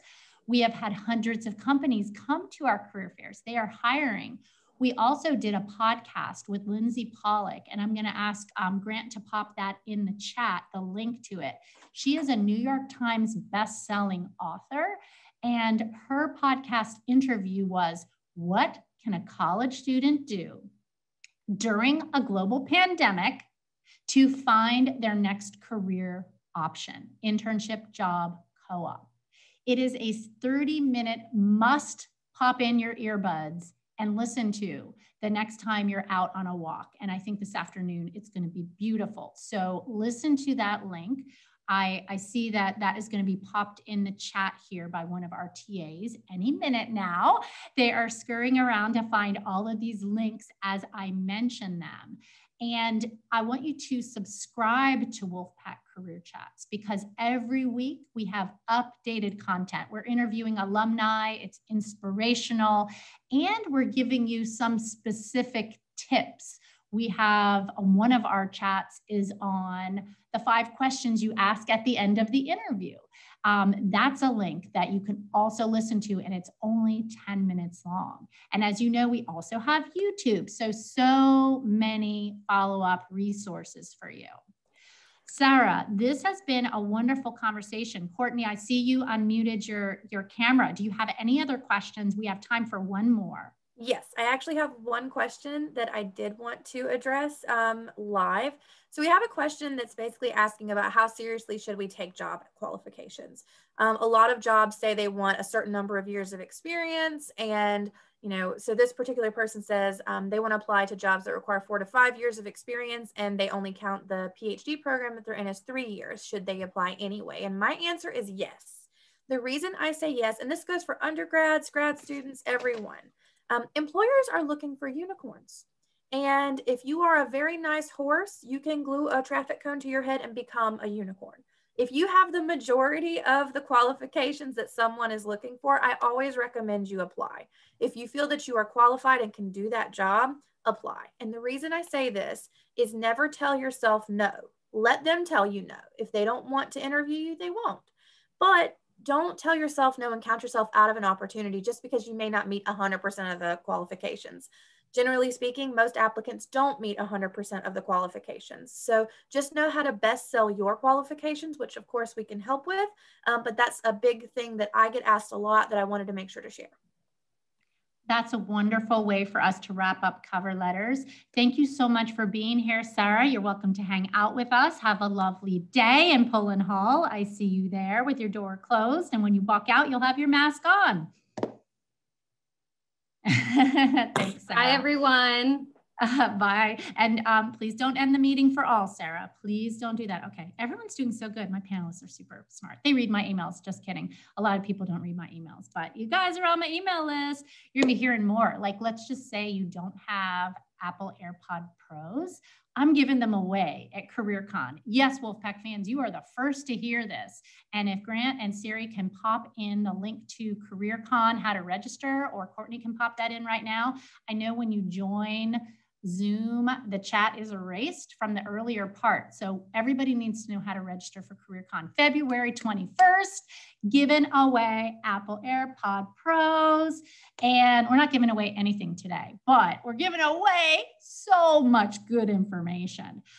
So just wanted you to know that that event is going to be 50 alumni coming back to campus on a Sunday afternoon, even better than this, and it will build on this.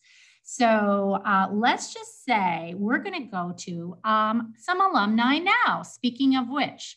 So I am going to do another screen share here, and I am going to go to a video that is of 4 alumni.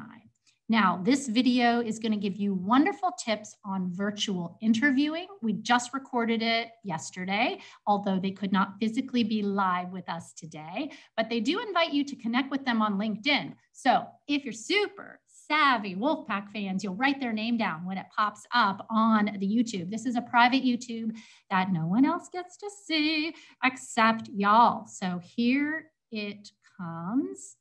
And I am about to share it right now. The sound should be working. Please tell me if the sound is not working. Here we go with your pens and pencil ready to write down all of these great tips.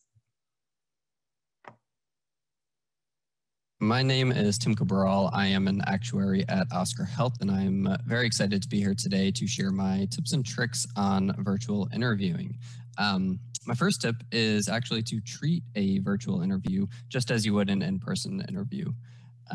It is very easy to start fumbling around with all your notes, right? You can have all of your notes around you, a separate laptop up if you want, but that kind of makes you be disengaged from the conversation, and interviewers will really be able to pick up on that. You really just want to be your true self and treat it like a normal conversation. My second tip is to be a clear and concise communicator, right? Interviewing is where you're able to differentiate yourself from the other candidates. At first, prior to the interview, the interviewer will have your resume, which really just gives that surface level, are you qualified for this role? And really what's gonna set you apart in the interview is whether you can communicate, whether you can dive into the details on your resume and differentiate yourselves from other candidates. And lastly, my third tip is, which I really think is underappreciated, is to show a genuine passion and interest for the role and company, right? In every single interview, you will be asked something along the lines of, why are you interested in this role? Why are you interested in this company? And that's a good time to really show your passion for the role, why you're interested in the role. Another way to bring across this interest is when you have the ability to ask questions, right? You always want to come prepared to an interview with a lot of questions. If the interviewer doesn't give you time at the end to ask questions, then just say, hey, I would love to ask some follow-up questions. May I get your email so I can reach out again? My name is Sean Clem. I'm a Wolfpack alum. I work at a software company called Tipalti. And I'll be providing this kind of practical things that you can do in addition to what Tim said. So I think two of the things that he focused on around clear and concise communication and then showing an interest in the job are two of the most important things. So being able to come up with really good examples of things you've done and taking time to think about what those are. I think that the most important thing and the thing that resonates most with hiring managers is that you've done your research. Both in terms of your own experience as well as the questions you'll ask of employers. So going the extra mile, looking on things like LinkedIn, looking on things like Crunchbase, reading the news, and understanding what it is that you're going to be doing is really, really important as part of that interview process. I think what stands out in a really good candidate versus just an average candidate or maybe below average candidate is the way that they approach that. So I typically, as someone who interviews people via Zoom and in person, I typically leave a lot of time for people to ask questions. And when people aren't prepared with questions, that's usually a red flag for me. So even if you don't get a chance to answer them like Tim mentioned, or get them answered like Tim mentioned, having those thought out and taking the time and doing the research to do that is really important. And then, as he mentioned with effective communication, making sure you're able to sort of synthesize and provide concrete examples of the questions asked. So it's really useful to actually have evidence of when you've done something. So speaking less in generalities and more specifics and really relating back to that point. And then once you've answered the question, kind of relaying that back and saying, this was a time when I performed X. So those are two kind of practical tips that you can use in addition to what Tim provided there. Thanks, everyone. Go Pack. Wonderful tips, Tim and Sean. It's great to hear different employers' viewpoints from different industries. And some basic things too, don't forget your lighting, make sure you're not backlit, make sure you're looking at the camera, you're not gonna get interrupted.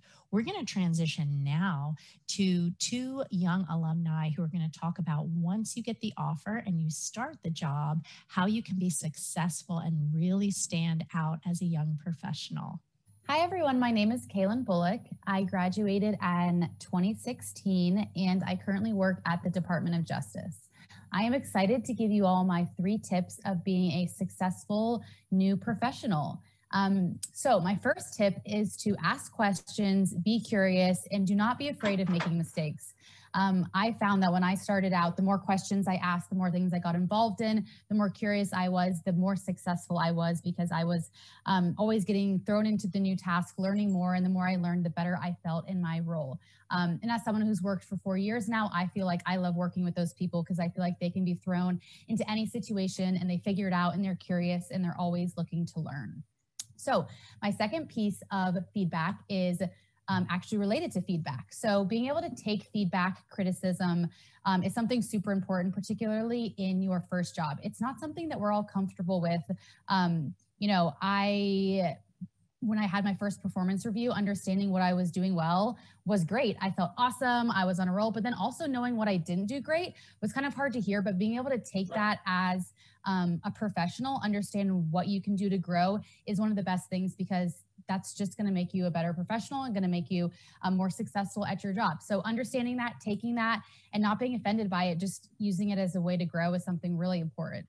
And my last thing is take mental notes along the journey of what you like and what you don't like, because though you are also trying to prove yourself in your new role, you're also trying to understand what you like and what you want to do next and where you want to go.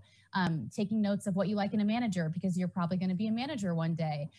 Taking notes of how you like to work, what your work style is, what your coworkers are. All of those are going to be important things to understand where you want to go next in your journey. So good luck and go Pack. Hi, Wolfpack. My name is Shelby Clem. I am an alumni that graduated in 2012. I am currently a user experience researcher at Google, and I'm excited to be here sharing a couple of tips with you guys today. What I wanted to share today was a few tips related to how I found success early in my career and really how it still helps propel me forward today. The first thing that I wanted to share with you guys is teamwork. And this should be something that's pretty obvious, but just wanted to reiterate it here today. Being able to comfortably work in a team, to flex to different people that you're working with, and to really feel like you can be part of a team is incredibly important in the work environment. I know that for me, growing up playing soccer, that really helped me as I moved into the professional world to feel like I was part of a big group and I was working towards something. The next thing that I think is incredibly important is being able to understand when you should lead and when you should follow.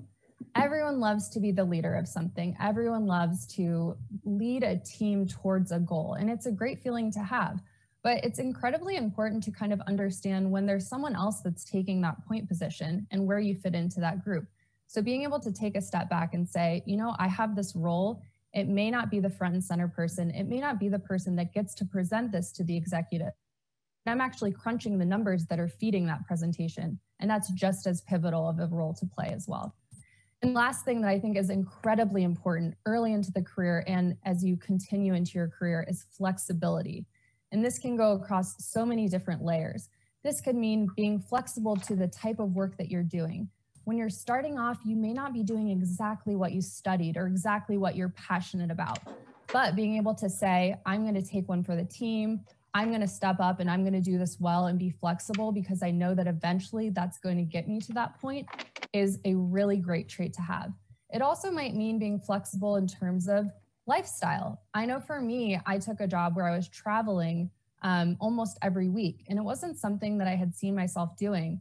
But it was something that propelled my career in a positive direction. And having that flexibility and that ability to mold to different situations proved to be really helpful for me as I was moving forward. So thanks again. Feel free to connect with me on LinkedIn, and good luck to you all. Go Pack. Love that video and love those people. So next up, we are going to be moving into virtual career fairs. And I would like to, let's see, am I at the right time? Yes, I am 1 minute ahead, y'all. I just want to say, boom, I'm killing it. So Kathleen Fenner, welcome back.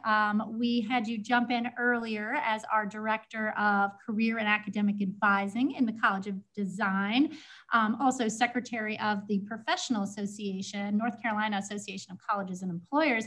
Kathleen is amazing. She knows so much. She's planning a virtual career fair. Kathleen, how are you today? Great, thanks so much for having me. I'll go ahead and start sharing my screen so that you can see my PowerPoint. And we're going to be talking about making the most of virtual career fairs. So let me go ahead and go to my slideshow to get this started. And virtual career fairs are new for all of us, and we're all thinking they're going to stay because no one has to wait in line and have a problem parking, right, Kathleen? Absolutely. There's some nice perks about virtual career fairs. And we want to talk about navigating your steps for success today to make the most of them. And so we'll focus on the phases before, during, and after. So as you are preparing your materials, we've already talked a little bit about updating your resume and reviewing that with a career counselor or a career coach. I'd also encourage you to look over the Career Development Center's tutorials, and I put in the link that you can see that they have some great information and how-tos. It's a great time to download the Career Fair Plus app or to take a look at it on your browser. Take a look at that icon that I have listed so you know the visual of what you're looking for. And right now, you can start researching the virtual career fairs that are being offered for the spring. Remember that additional career fairs are going to be added on the website, so you'll want to come back to that. So when we think about what does researching employers to create a targeted list mean, we want to identify what's the industry of this employer, what's their mission, what type of product do they produce or service do they provide? Read their job descriptions or their internship descriptions so they connect how your interests, experience, skills, and strengths connect to this specific employer and role to help inform the conversation that you'll have. You can browse through the employers at the different virtual career fairs before you create your profile. And we'd encourage you to look at all of the virtual career fairs to see the variety of employers. So maybe you're in CHAS, but you see that another college has a virtual career fair that's open to you, and there's a particular employer of interest. Go ahead and participate in that event as well. So you can create your profile, and when you do so, you'll need to have a resume that you're including. So you will have a chance to swap out a new resume if you need to later on. But one important thing to note is that the phone number that you have on that resume, if all of the technology fails on the day of the event, the employer will have your resume from you signing up for an appointment with them. And so they'll be able to rely on that phone number. But we've had a great experience with the students enjoying using Career Fair Plus and the employers that have been utilizing it too. As you create that profile and sign up for an appointment with the employer at the fair that you're interested in, take a look to see what the time length is of that appointment. So many of the appointment times will be 10 minutes.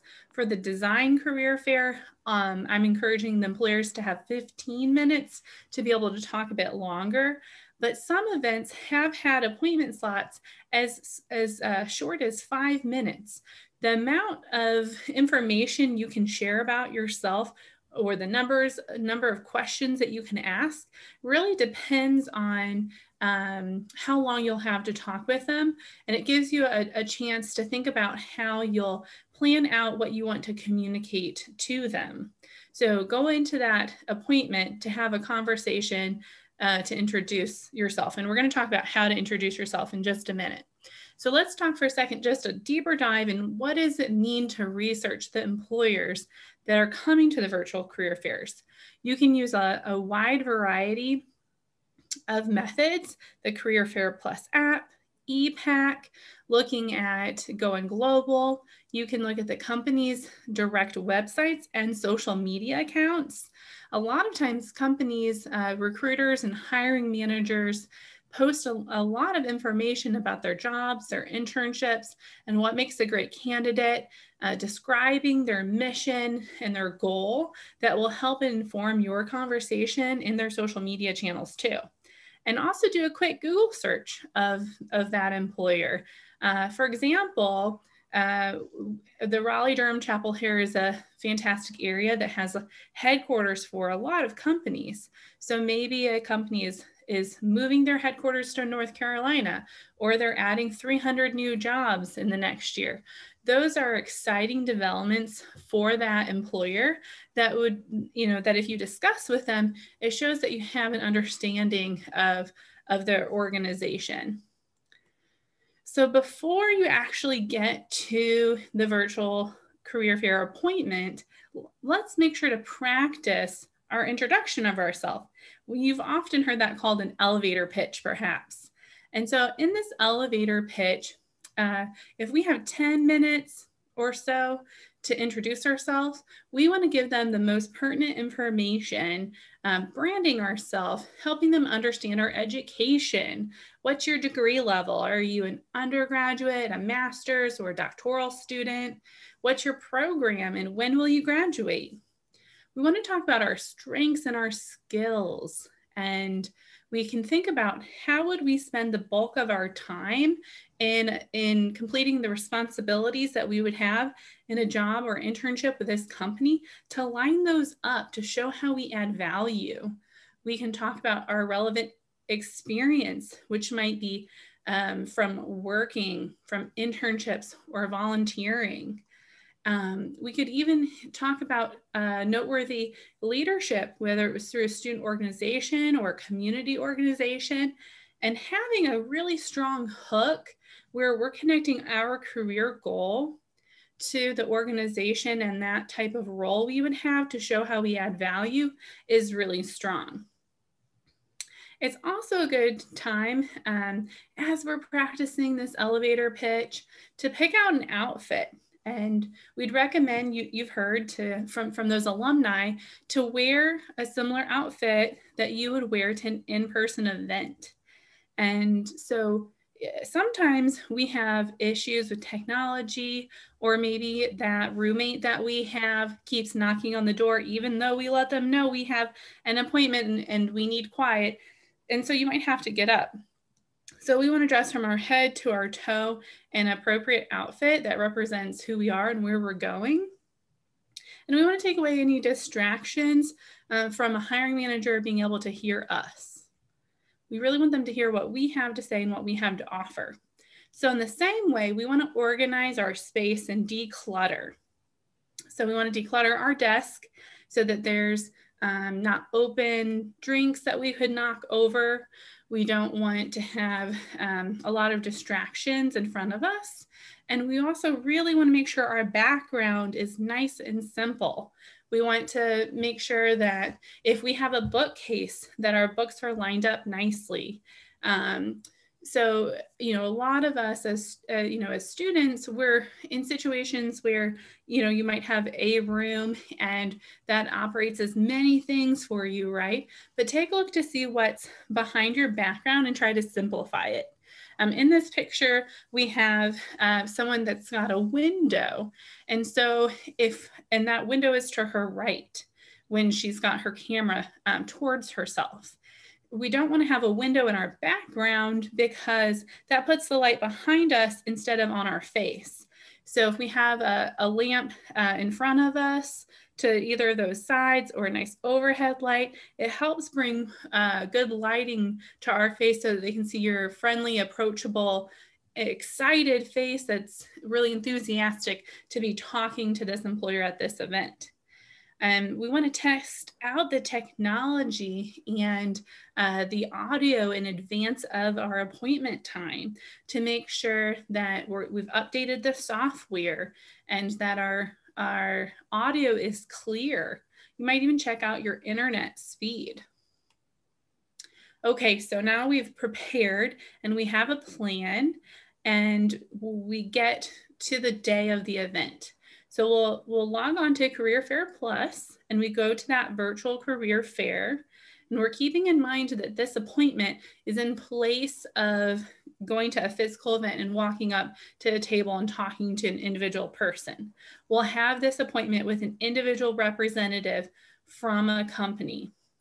And the system, I believe, makes you have 10 minutes between each of your meetings. So you'll have plenty of time to get from meeting to meeting.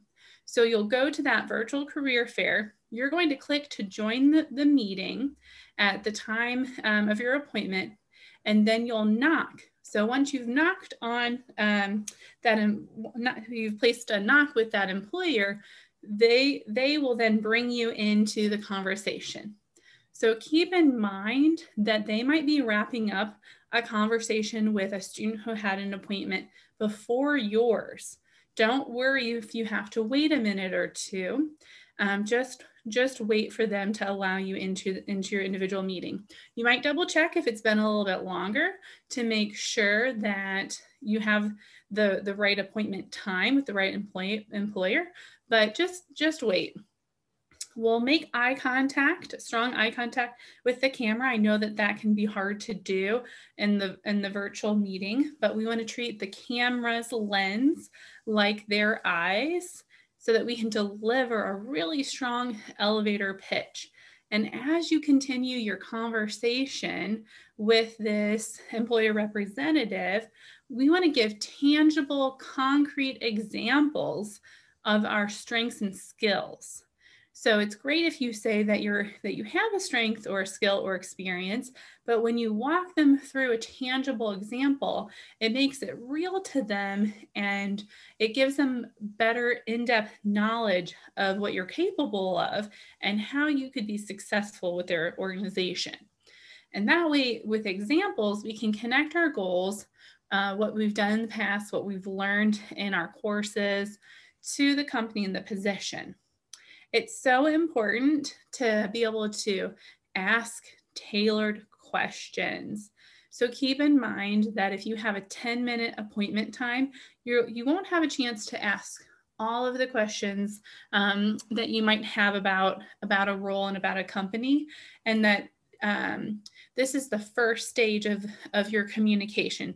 You're in the first stage of the selection process. So you're trying to tell enough about yourself and learn enough about the role to want to keep moving forward and to keep them moving you forward in the selection process.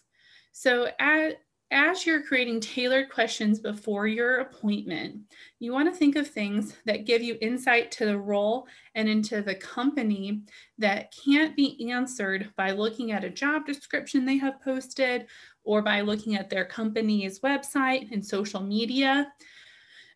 We want to ask questions that get to the heart of what our values are and helps us understand whether this is a great fit for what we're looking for and whether our strengths and skills match up with the type of ideal candidate that they're having.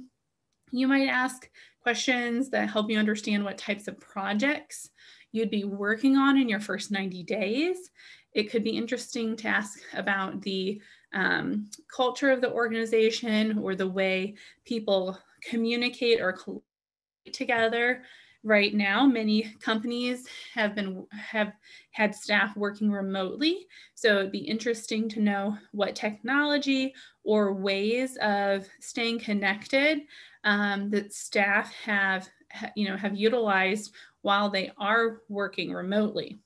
So these are some of the types of questions. I'm sure you can come up with great questions of your own too, to help inform what you need to know as you're moving along in this selection process. Asking questions helps show the knowledge that you have of their organization because you can dive deeper into a topic you've already talked about, and it really shows your interest. It's so helpful to ask for the company's, that employer's representative's contact information. You might not be able to get it any other way. So if you've come to an on-campus event in the past, you're likely to have asked someone for their business card. So in lieu of being able to get a physical card, you'll want to make sure that you ask for their contact information. As you start your conversation, Whether you're at an in-person event or a virtual event, it's helpful to jot down someone's name as you start the conversation, maybe even to utilize it right away in your conversation by addressing them by their name in replying to a question. For example, you say, well, thank you, Tina. That's a great question, and then answer it so that you familiarize yourself with their name. So let's talk a little bit now about after the appointment. We've delivered on our elevator pitch and had a great conversation with that employer. And we've gotten their contact information. So now it's time to send a follow-up email. This shows appreciation. You can thank them for their time in participating in the virtual career fair and for talking with you about their opportunities. And this allows you to start building your relationship with this employer, whether you're moving along in the selection process for this current role that you're seeking or in the future. We want to move away from transactional thinking to really thinking about developing a relationship. So this is a nice way of looking at networking as building relationships and building rapport and creating yourself a community of people that you can reach back out to in the future. On this current email, as you're following up, attach your resume. It can be the same resume that you gave them on the Career Fair Plus app, but by sending it directly to them now by email, it helps jog their memory about what your qualifications were. And we can also provide an update on our application with that organization. So perhaps in your conversation, you talked about specific roles that they had posted or would have posted shortly, and you would have applied online, and you can let them know, thank you for recommending I apply for X position. I've done so now. Just wanted to let you know so that you might be able to take a look at my materials. So this helps you get noticed. So instead of just being one of those candidates in the applicant tracking system, you got their email and you're sending them this specific note, which really reinforces your interest. And it also confirms your ability to follow through, which is a quality that everyone wants in a candidate. So you've met those employers' representatives, and you can connect with them on LinkedIn. I think earlier you talked about personalized notes that you could create as you're requesting to connect with others. This gives you a chance to see what that employer representative posts.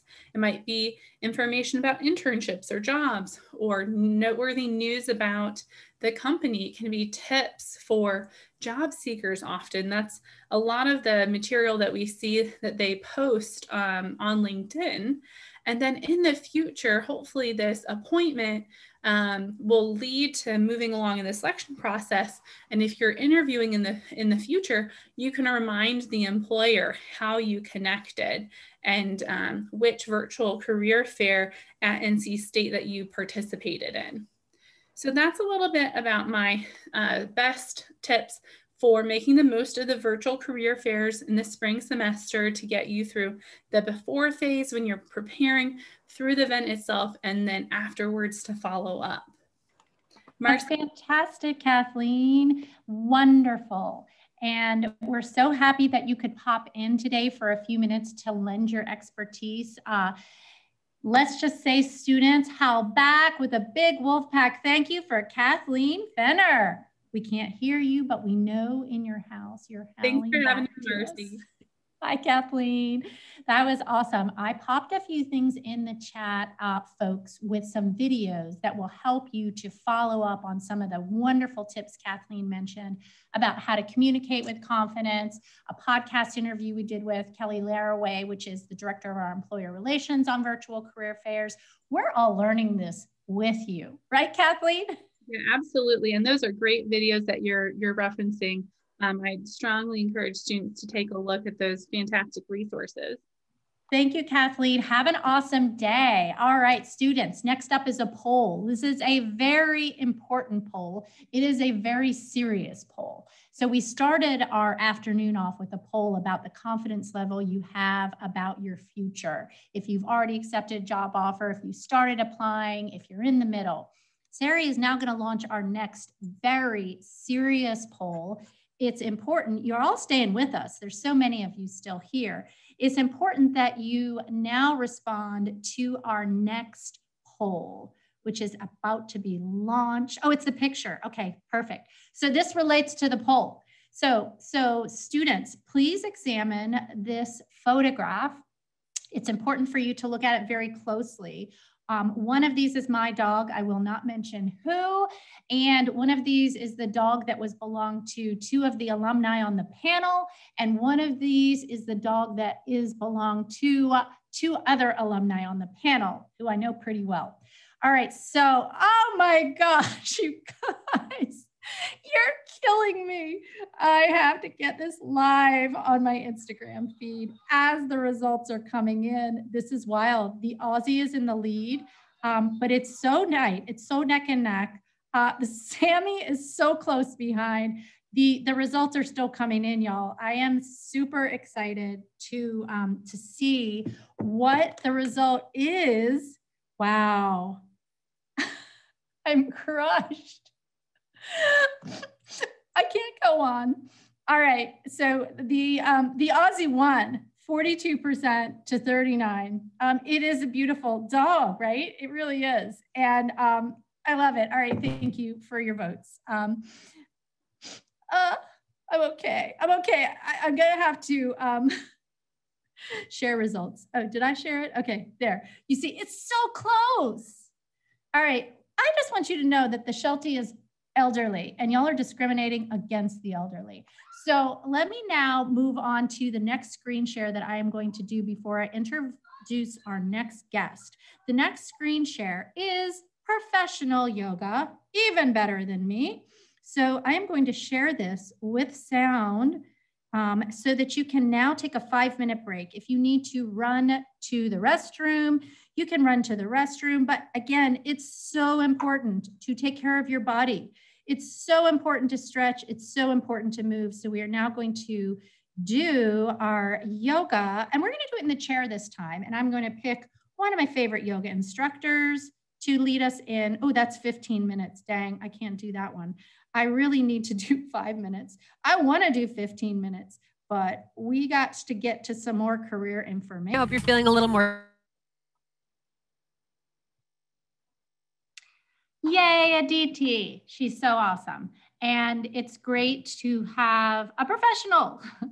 I was doing my best though with y'all. But what I wanted to tell you too, the interesting thing is with yoga, you have to take a break from your screen.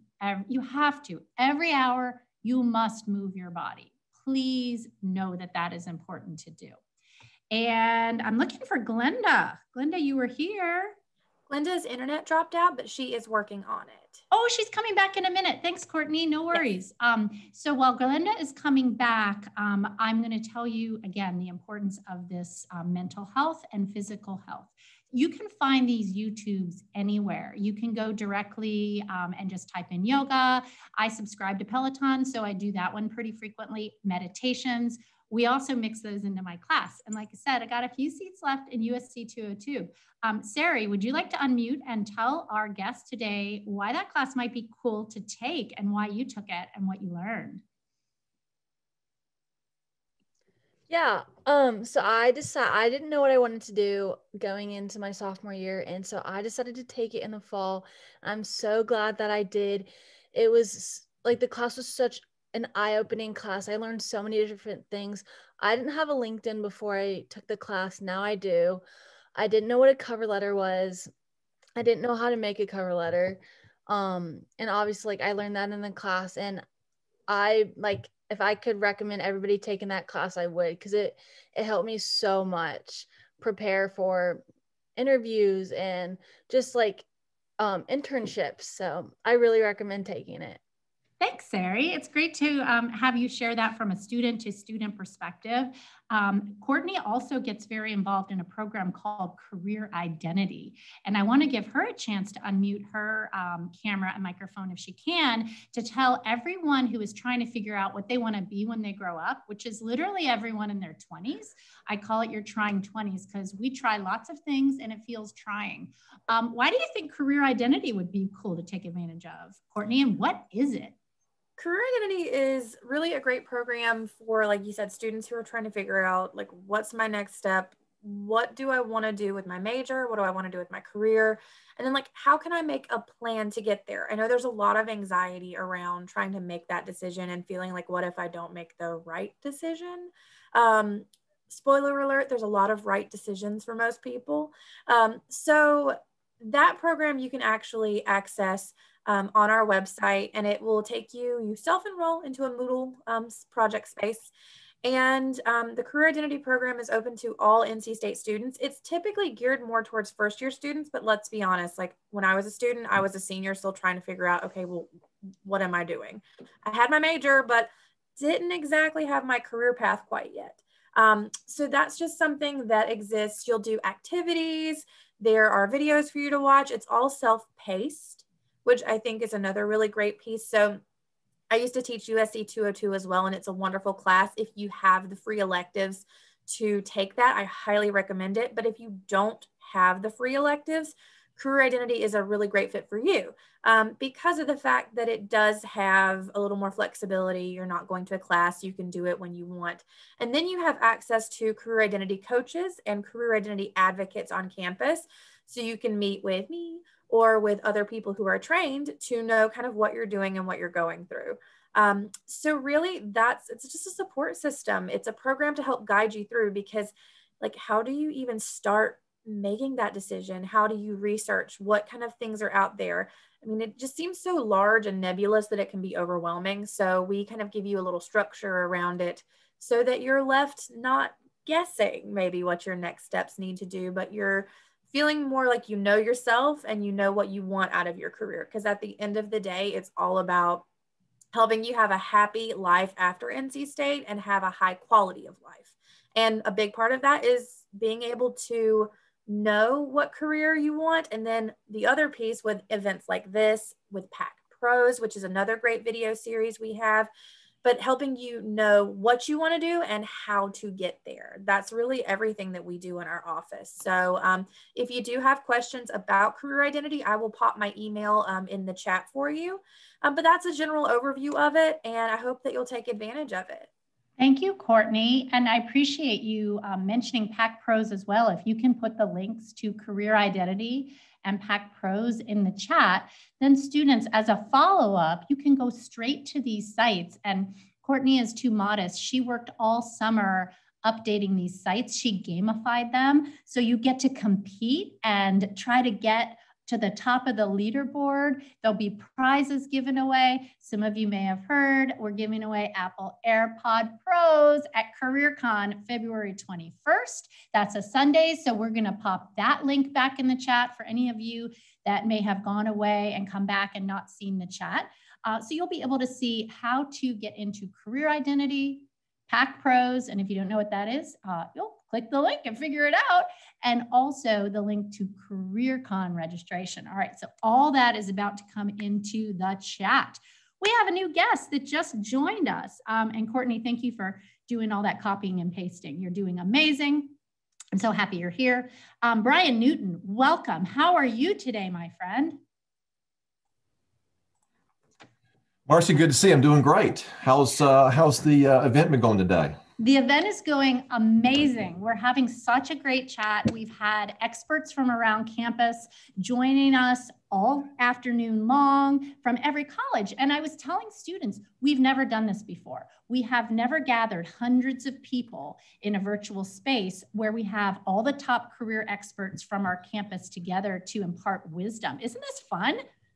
Yeah, I mean, it's really cool. I'm glad to be able to participate in today. And wow, what a great event that you're offering to everyone across campus. And I look forward to learning more about how you pulled it off and and obviously offering some insights and whatever I can do to help the students.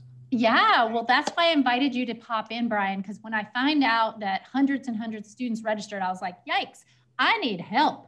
So Brian Newton is wonderful. He is the director of career at the Career Center and undergraduate programs at the Poole College of Management. So we know we have lots of management majors out there. Brian has worked in this field for years at multiple universities, interacting with employers, supporting students throughout this process. Brian, you are an expert, and thank you for making this time. And our conversation today is really about just now, January, new year. Everybody is pumped. They've got their goals set. They're like, I'm going to find an internship. I'm going to get hired. I'm a senior. I'm going to graduate during this pandemic. I'm going to get into grad school. I'm going to get a 4.0, whatever goals people have. Everyone is ready with this new, fresh year. What are some of the things you think students should do between now and May to reach their goals, Brian? Yeah, absolutely, Marcy. And I think there's a lot of things, when we start this new year and have all these great new goals, I think even in this virtual space, there are a lot of things that we can do as we all, continue to adjust and keep moving forward in what we're doing.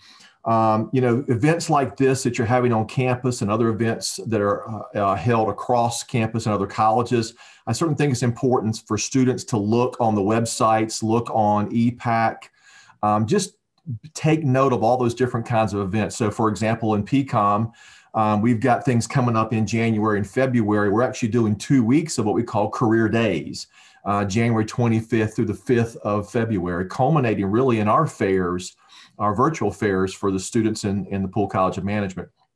So that's be exciting, aware. Brian. And yeah, are these open to all students? Because I know Kathleen Fenner was just here talking about how to get ready for virtual career fairs. Yeah. So those events are open to all students on campus. We've got we call our Employer Insight Series events, where employers are offering really virtual information sessions during those 2 weeks and even throughout the rest of the semester. And then, for example, our fairs, of course, students are welcome to participate in those virtual fairs that are on the 4th and the 5th of February. Supply chain operations really focused on the 4th, and then really overall business type majors focused on the 5th of February. And again, using the Career Fair Plus platform. So, in January, I think it's important now for students to really take note of all these different events that are across campus. Keep a list of those, add them to your spreadsheets, whatever you're doing as far as organization, but they're in EPAC, they're on websites, seek those out all across campus and, make your schedules and start participating in those. Yeah, there's, like you said, there's so many resources, and we're all over campus. Like Brian is over in Nelson Hall, and I'm in Pullen Hall, and Kathleen's over in Design School, and Jeff Sackaroff's over on Centennial, and we're all working together. This is the thing, is we have this safety net. We have been trying to pull in useful resources, and you're here today. Hundreds of you are here today. All you need to do is check out these websites. Just say once a week, I am going to make sure that I'm up to date, and pop them in your calendar. That way you're going to take advantage of them, right, Brian? Oh, absolutely. Yeah. And yeah, it's a lot going on, and it's a lot to keep up with. So, take note of them. Again, use the resources that we talked about as far as trying to find those events, and keep checking back if things are changing. We're still adding to our schedule. I'm in the process now of communicating with employers that want to be engaged with students on campus and in our college. So keep checking back because schedules are changing. I think too, Marcy, as we move into, February and begin to get into the rest of the semester, I think things like, reaching out to alumni. I think that's critically important. You may have already talked about that, but that's one of the, obviously key networking things that I think students should be doing. We're all in this kind of virtual boat right now together. It's we're all doing our thing from home and that kind of stuff. And alumni, there's a lot of people, there's a lot of what I like to call champions out there who are willing to help you as a student. And so it's a matter of reaching out to them and either through LinkedIn, through in-messaging, or if you have their company email address. But find some champions that are willing to have some really good career conversations with you as you get into February and March as part of your networking process. And learn more about what they're doing, how they've had to do the pivot during this pandemic, and how their business is going, and what suggestions would they offer to a student. Doesn't matter what your major is, to help you move forward in your career. Where are the internships possibly? What's going on in the business? I think that's another important thing. And again, I think alumni and others are willing to help break up their day with a good conversation with you. I'm so glad you said that, because we did hit a little bit on that earlier in the day, but I want your opinion, Brian, because I think students sometimes feel intimidated to reach out. Let's say they go to LinkedIn, like we said earlier. They do the filter for NC State alums. They do the filter for maybe a keyword that's a functional job they want. Maybe they want to work in analytics, or they want to work in San Diego, whatever filter they use. Yeah. And they're like, oh my gosh, I found 10 alums from NC State that are doing the work I want. Maybe they want to work at Google, and they find, we actually had a Google alum here earlier that they can now connect to on LinkedIn. But if they didn't have that, and they're scared, what do you recommend about how to do that and not be intimidated? Yeah, great question. I mean, I think, if you can just go ahead and begin to draft a message to that particular individual. And we refer a lot of our students to use Career Shift. And I don't know if you've talked about Career Shift any, that they can access through EPAC. But the real beauty in that is that you can generally get company contact information. So instead of trying to message them through LinkedIn, you can actually generally get their company email address, develop a really nice subject line that's not going to get deleted. Something like, NC State communication student seeking your advice, or NC State business student or marketing student seeking your feedback, or assistants doing some career research. Okay. Again, I think a lot of people are in this kind of helping mode, and there's certainly, if an alum, willing to help current students, and craft a really short, nice, explicit message about who you are and what you're seeking, and ask them if they could spare some time to have a conversation with you. And obviously you're keeping track of all this, you're putting your spreadsheets and remaining organized, but yeah, you may have to, ping your message a couple more times to maybe that alum to see if they'll respond. But I think you'd be surprised that a lot of alumni and a lot of professionals will respond, because they feel like they want to do what they can to help others, especially those that might want to go into their same career fields. Yeah, I'm so glad you hit on Career Shift, because we had not talked about that yet. And I just popped a link into the chat so students can follow up with Career Shift. How is that different than just finding someone on LinkedIn? Yeah, well, so, LinkedIn, you've got company information, you've got their job title, those kinds of things. But again, you don't per se have their explicit company email address or their phone number. And so that's, I think, the real beauty of Career Shift, is that generally it'll give you that information. It's a marvelous tool. It goes on the web and it finds all this information for you and brings it back into your search query. And then what's really cool about Career Shift is then you can export all this great information into spreadsheets. So if you're searching for technology contacts, finance contacts, communications contacts, engineering contacts, if you want to even narrow your contacts down to specific companies or regions of the country, I mean, you can do that. It's really a nice tool, and it's something that our business students use quite heavily, and we promote it quite heavily in Poole. And you know what? I feel like it's the best kept secret, because it's there, it's in EPAC, and now everyone knows how to log into EPAC and set up their profile and activate their accounts and, upload their resume. They all have that link, and maybe Grant can pop that link in again, just because some people may be coming and going. But EPAC is awesome, and that's where they find Career Shift. And students, if you don't do anything else after today, check that link out. I'm so glad you said that, Brian. What else are you thinking about students should be doing to reach their goals? Yeah, I think as well, if there are events that are maybe offered by companies or other organizations that might be off campus, take a look at those.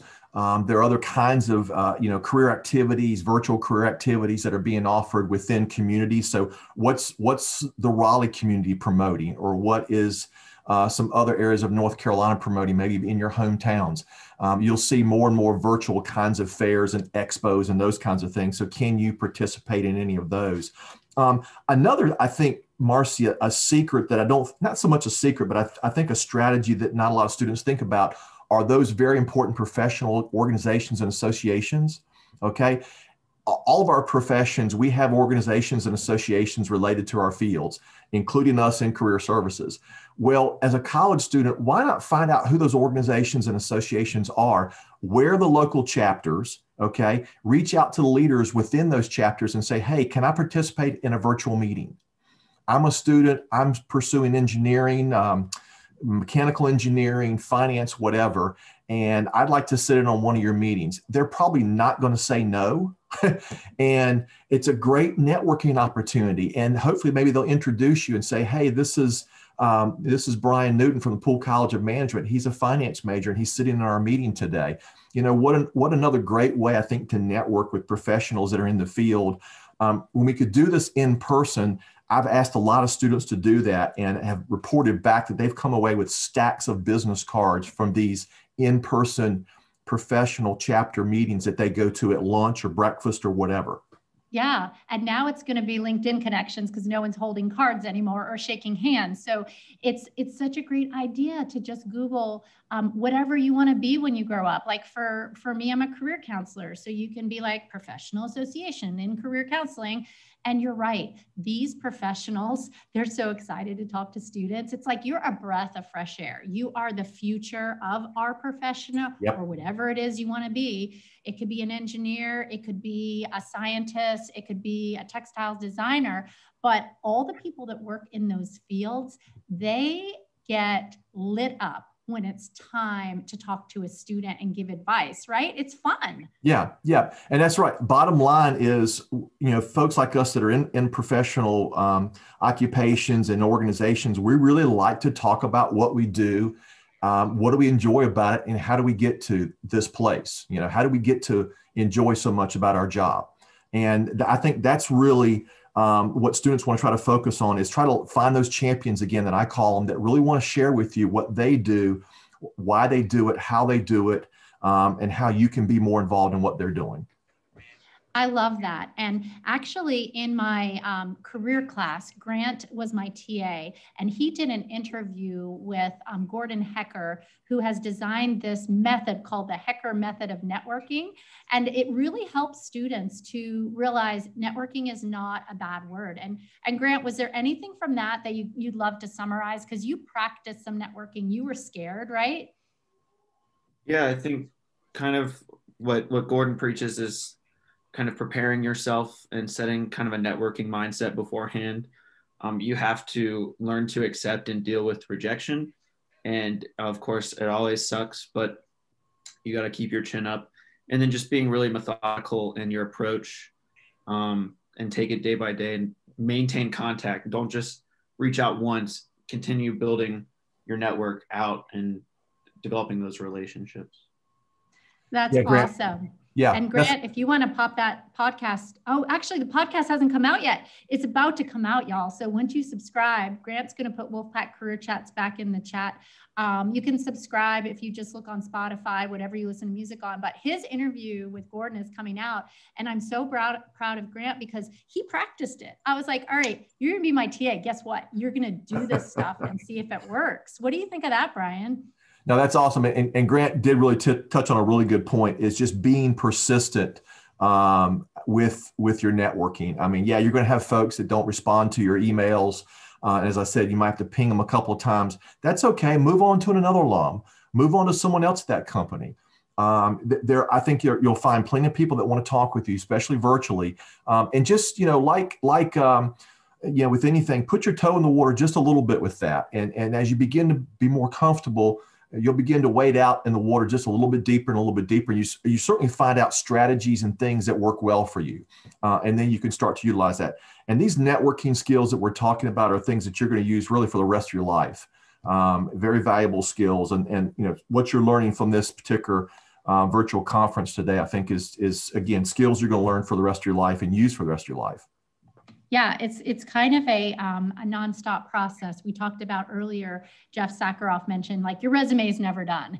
And then Sarah Wild mentioned, you know, you're always updating your cover letter. And Kathleen Fenner talked about how you keep interviewing at all these virtual career fairs. So it is an ongoing process. Brian, we're so happy you got to pop in today. Is there anything else you want to leave our students with? There's hundreds of them listening and more on demand once we place the recording up.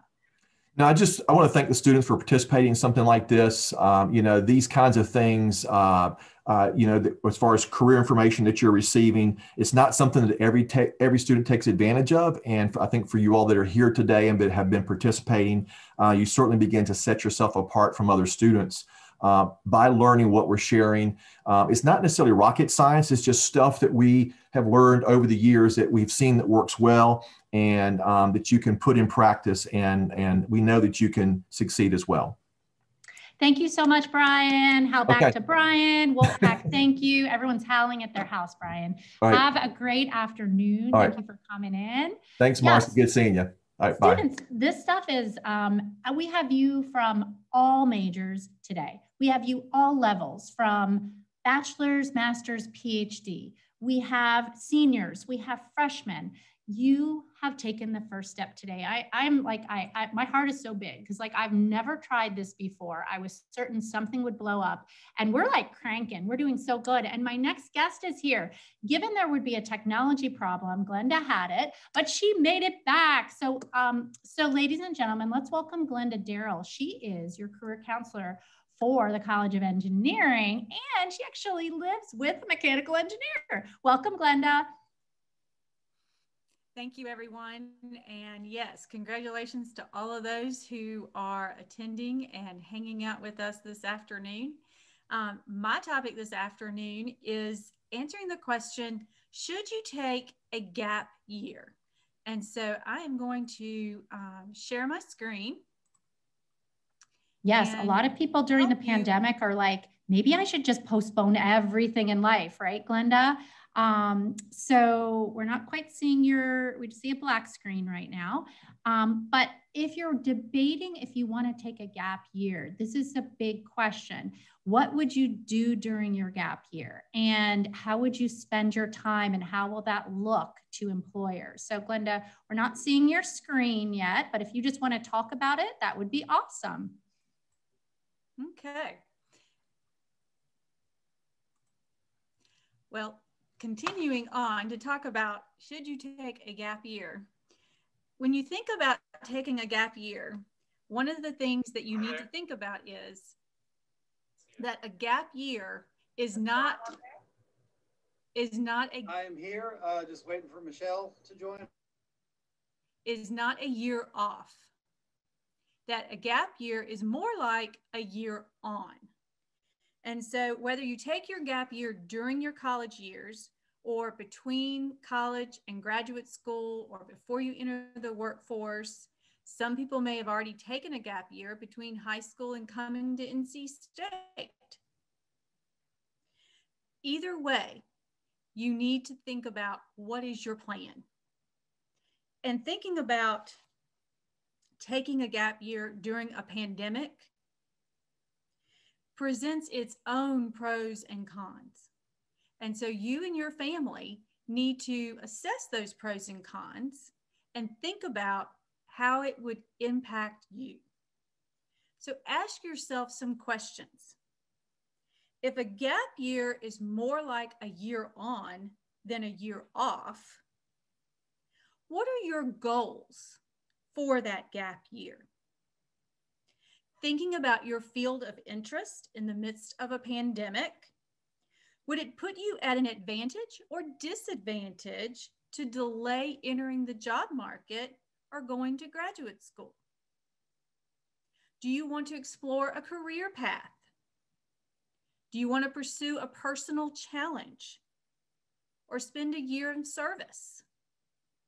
So all of those are questions that you need to ask yourself when you're thinking about what is going to be my gap year plan. So thinking about what are some of the pros and cons of a gap year. So thinking about the advantages of doing a gap year. Some people doing a gap year means greater success for them in school when they return to school. Some people need that break, and when they return to school, they are more mature, they're more confident in themselves, and it translates into more success for them. Also, as I said, exploring career paths. So informing your next steps, a career path can help you determine what career path you may want to go on. I read an article recently about different ways that people were taking gap years, and one high school student decided to take a gap year before coming to college because he decided that he was interested in the medical field, and we're in the midst of a pandemic. And so he decided to take the year and work as an EMT. And so not only did he explore this career path and getting exposure to healthcare and the medical profession, but he also earned money that he could learn how to manage and have savings for when he went to college. Taking a gap year can also strengthen your resume. Just think about all that that high school student now has to talk about on his resume, as well as in interviewing in regard to his experiences working as an EMT. Also, during a gap year, it can be a good time to travel. Maybe not as much during a pandemic, but if you're an underclassman and you're considering, should I take a gap year, maybe between college and graduate school, then that's something that you may can start planning on, is that travel. Because hopefully by then, we will be in a position to pick up where we left off in that regard. This is great, Glenda. And we have like 1 more minute for gap year. So would you please maybe summarize what you would like to end with? Okay. So in thinking about those pros, you also have to think about the cons. And so thinking about what is it that you need to know? Do you need to know your university's policies? Do you need to know about financial aid and how those policies and that financial aid may be impacted if you decide to take a gap year during college? So yeah, that's a really good point. So think about, what is your plan? Thank you, Glenda. We really appreciate you coming in today, and students who are in the College of Engineering, you will be able to follow up with Glenda through EPAC. If you are sophomores, through seniors. If you are a freshman, all of our freshmen in EPAC have an opportunity to get involved in career identity like you heard earlier. So Big Wolfpack, thank you to Glenda. Have an awesome afternoon, my friend. It was lovely to see you. Sorry you had some tech issues, but it happens, and you had some great information. All right, students, we are cranking it down to the last few minutes. And what I want to end with is I want to show you the coolest thing that one of my students did with this screen share that I'm about to give you.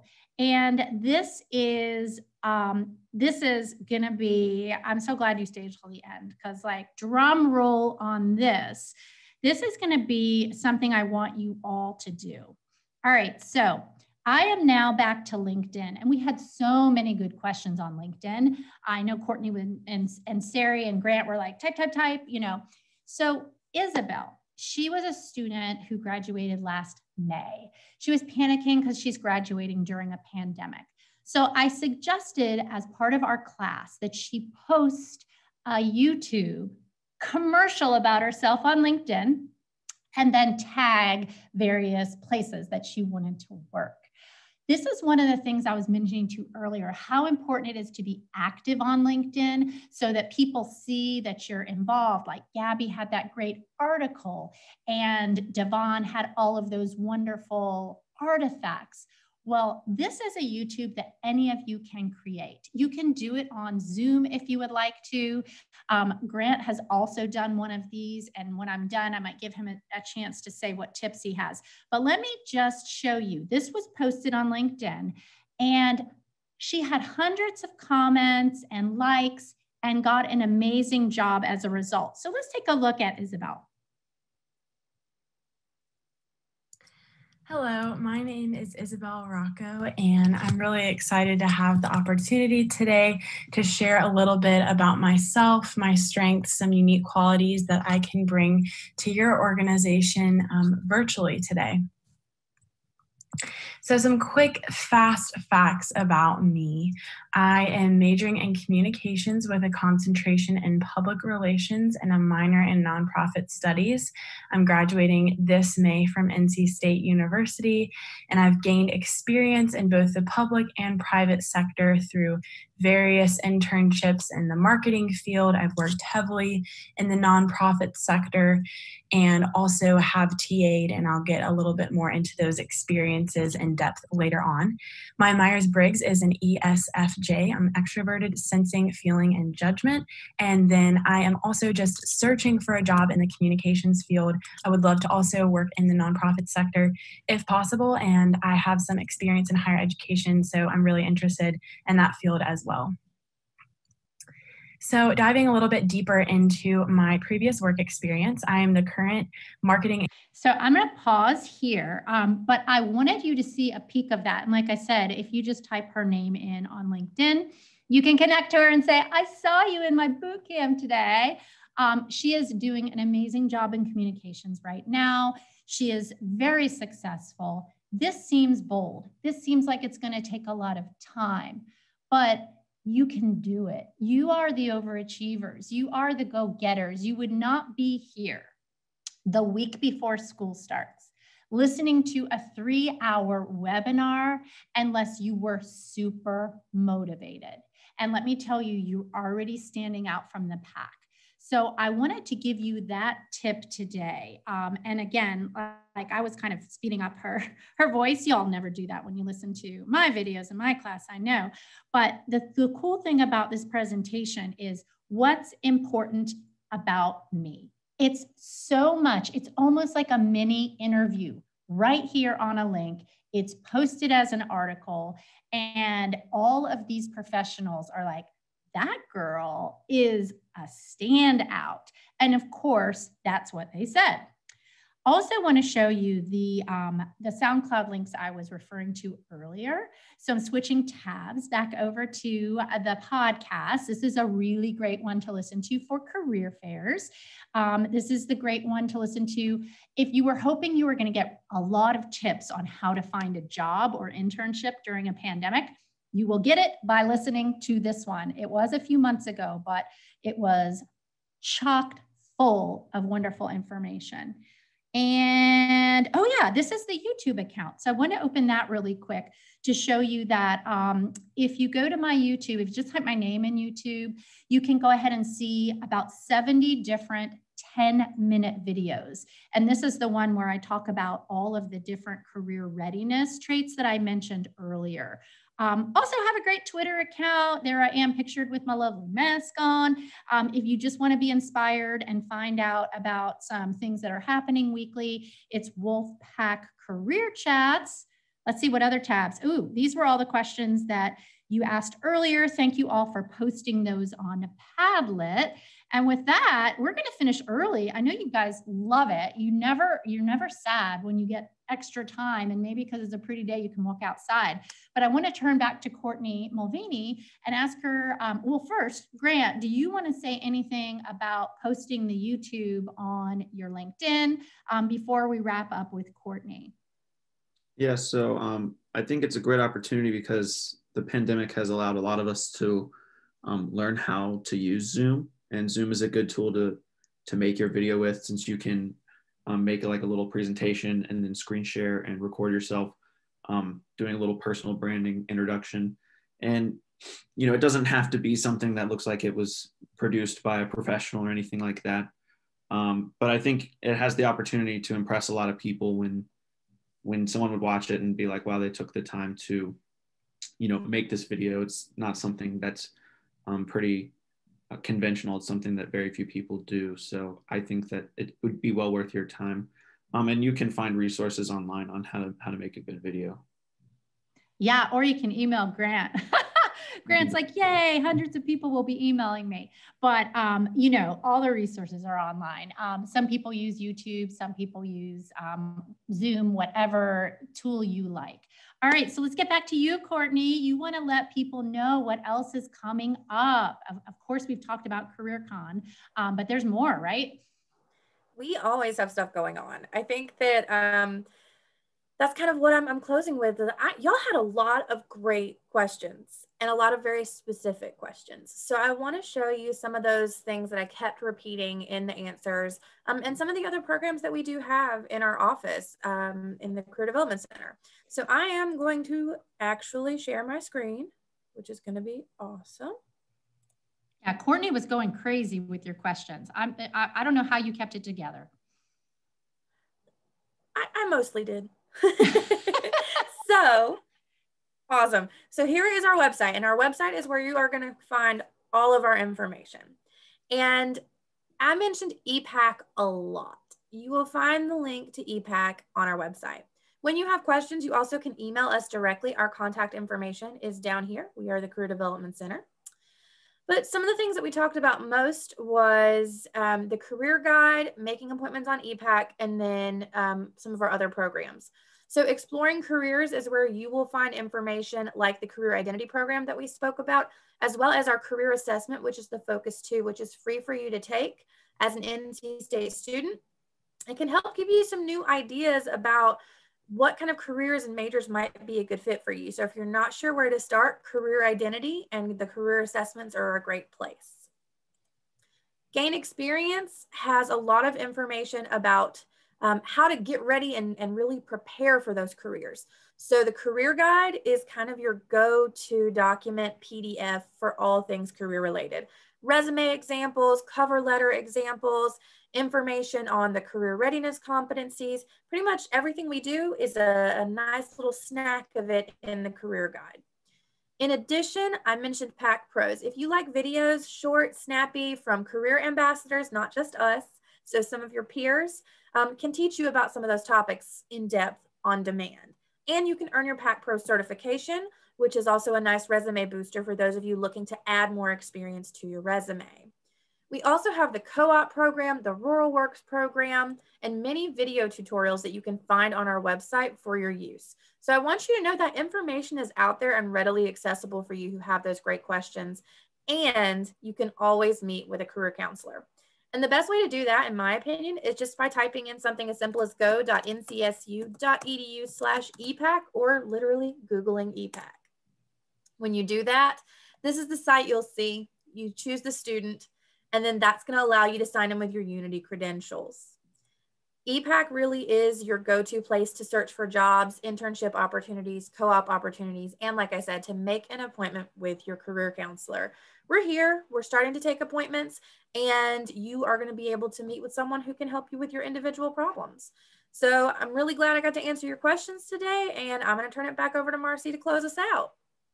That was really helpful, Courtney. And another thing that students can do is our drop-ins, right? And Glenda, I think, is still here. I'm just checking in with her because she might even be able to tell us. I think drop-ins start the first day of school. Can you tell us what those are and how students take advantage of them?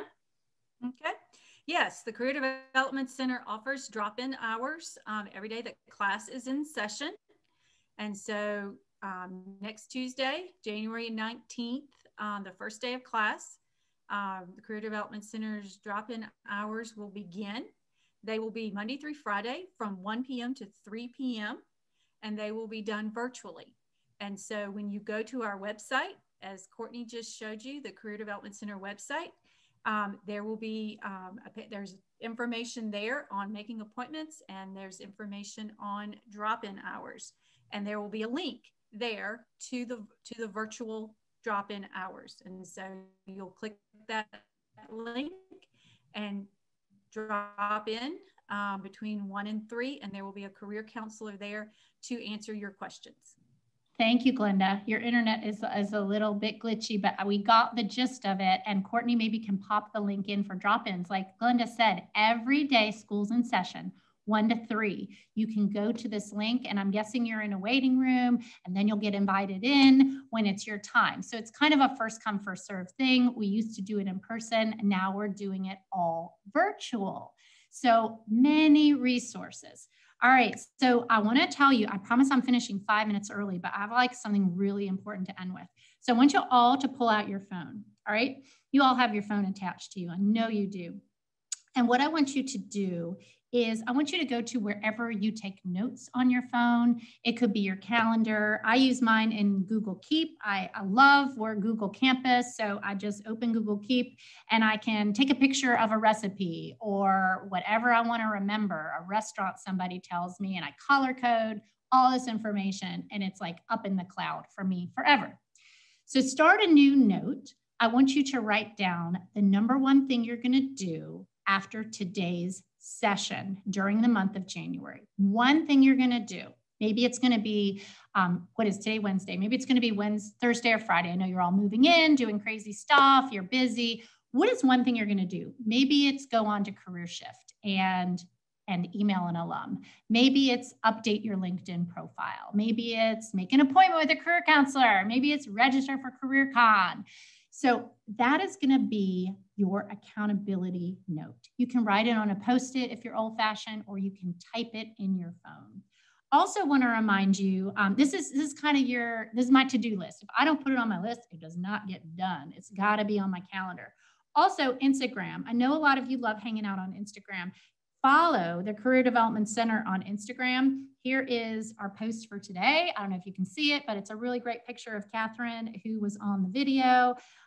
It says to check it out. All the things posted on Instagram are run by students, and there are new weekly stories. So that's just another great way when you're on your phone scrolling through social media to just make sure you are staying involved.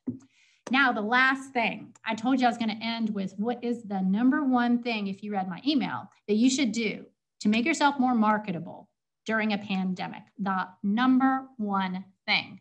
So I am going to pop a link into the chat right now, which is called How Do I Access LinkedIn Learning as an NC State Community Member?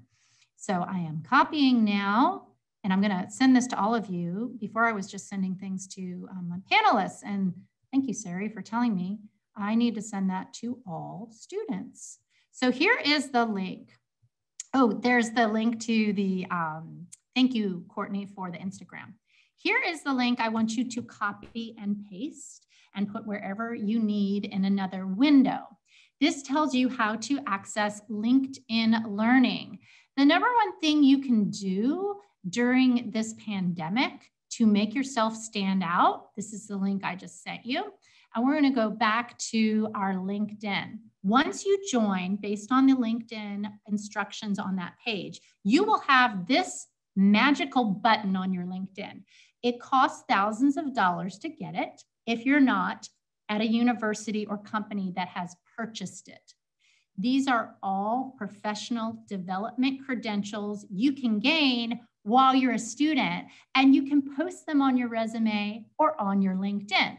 Now, for me, I'm apparently needing to write with proper punctuation, or maybe that's just popular, but that's coming up. How to make work more meaningful. Sounds good to me. Data-driven decision-making for business professionals. So I also have a section here where it shows me all the things that I've already done, because I like to walk my dog. By the way, he's a Shetland sheepdog named Mojo, and listen to these when I am outside on a beautiful day. So here it says top picks for Marcy. Well, it doesn't surprise me that it's something about leadership, something about project management, resume. Yes, I like talking about resumes.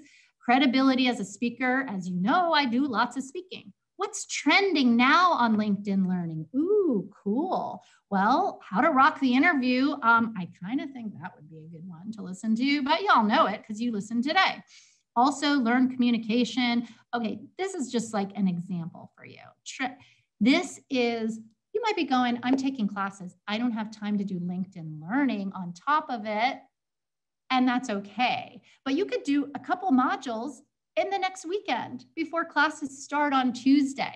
So that's what I want to leave you with, Wolfpack fans. LinkedIn Learning. I'm so grateful that you came today. Thank you from the bottom of my heart for making this program so meaningful with all of your questions. This might be the first webinar you've ever gone to before because you've been in Zoom meetings.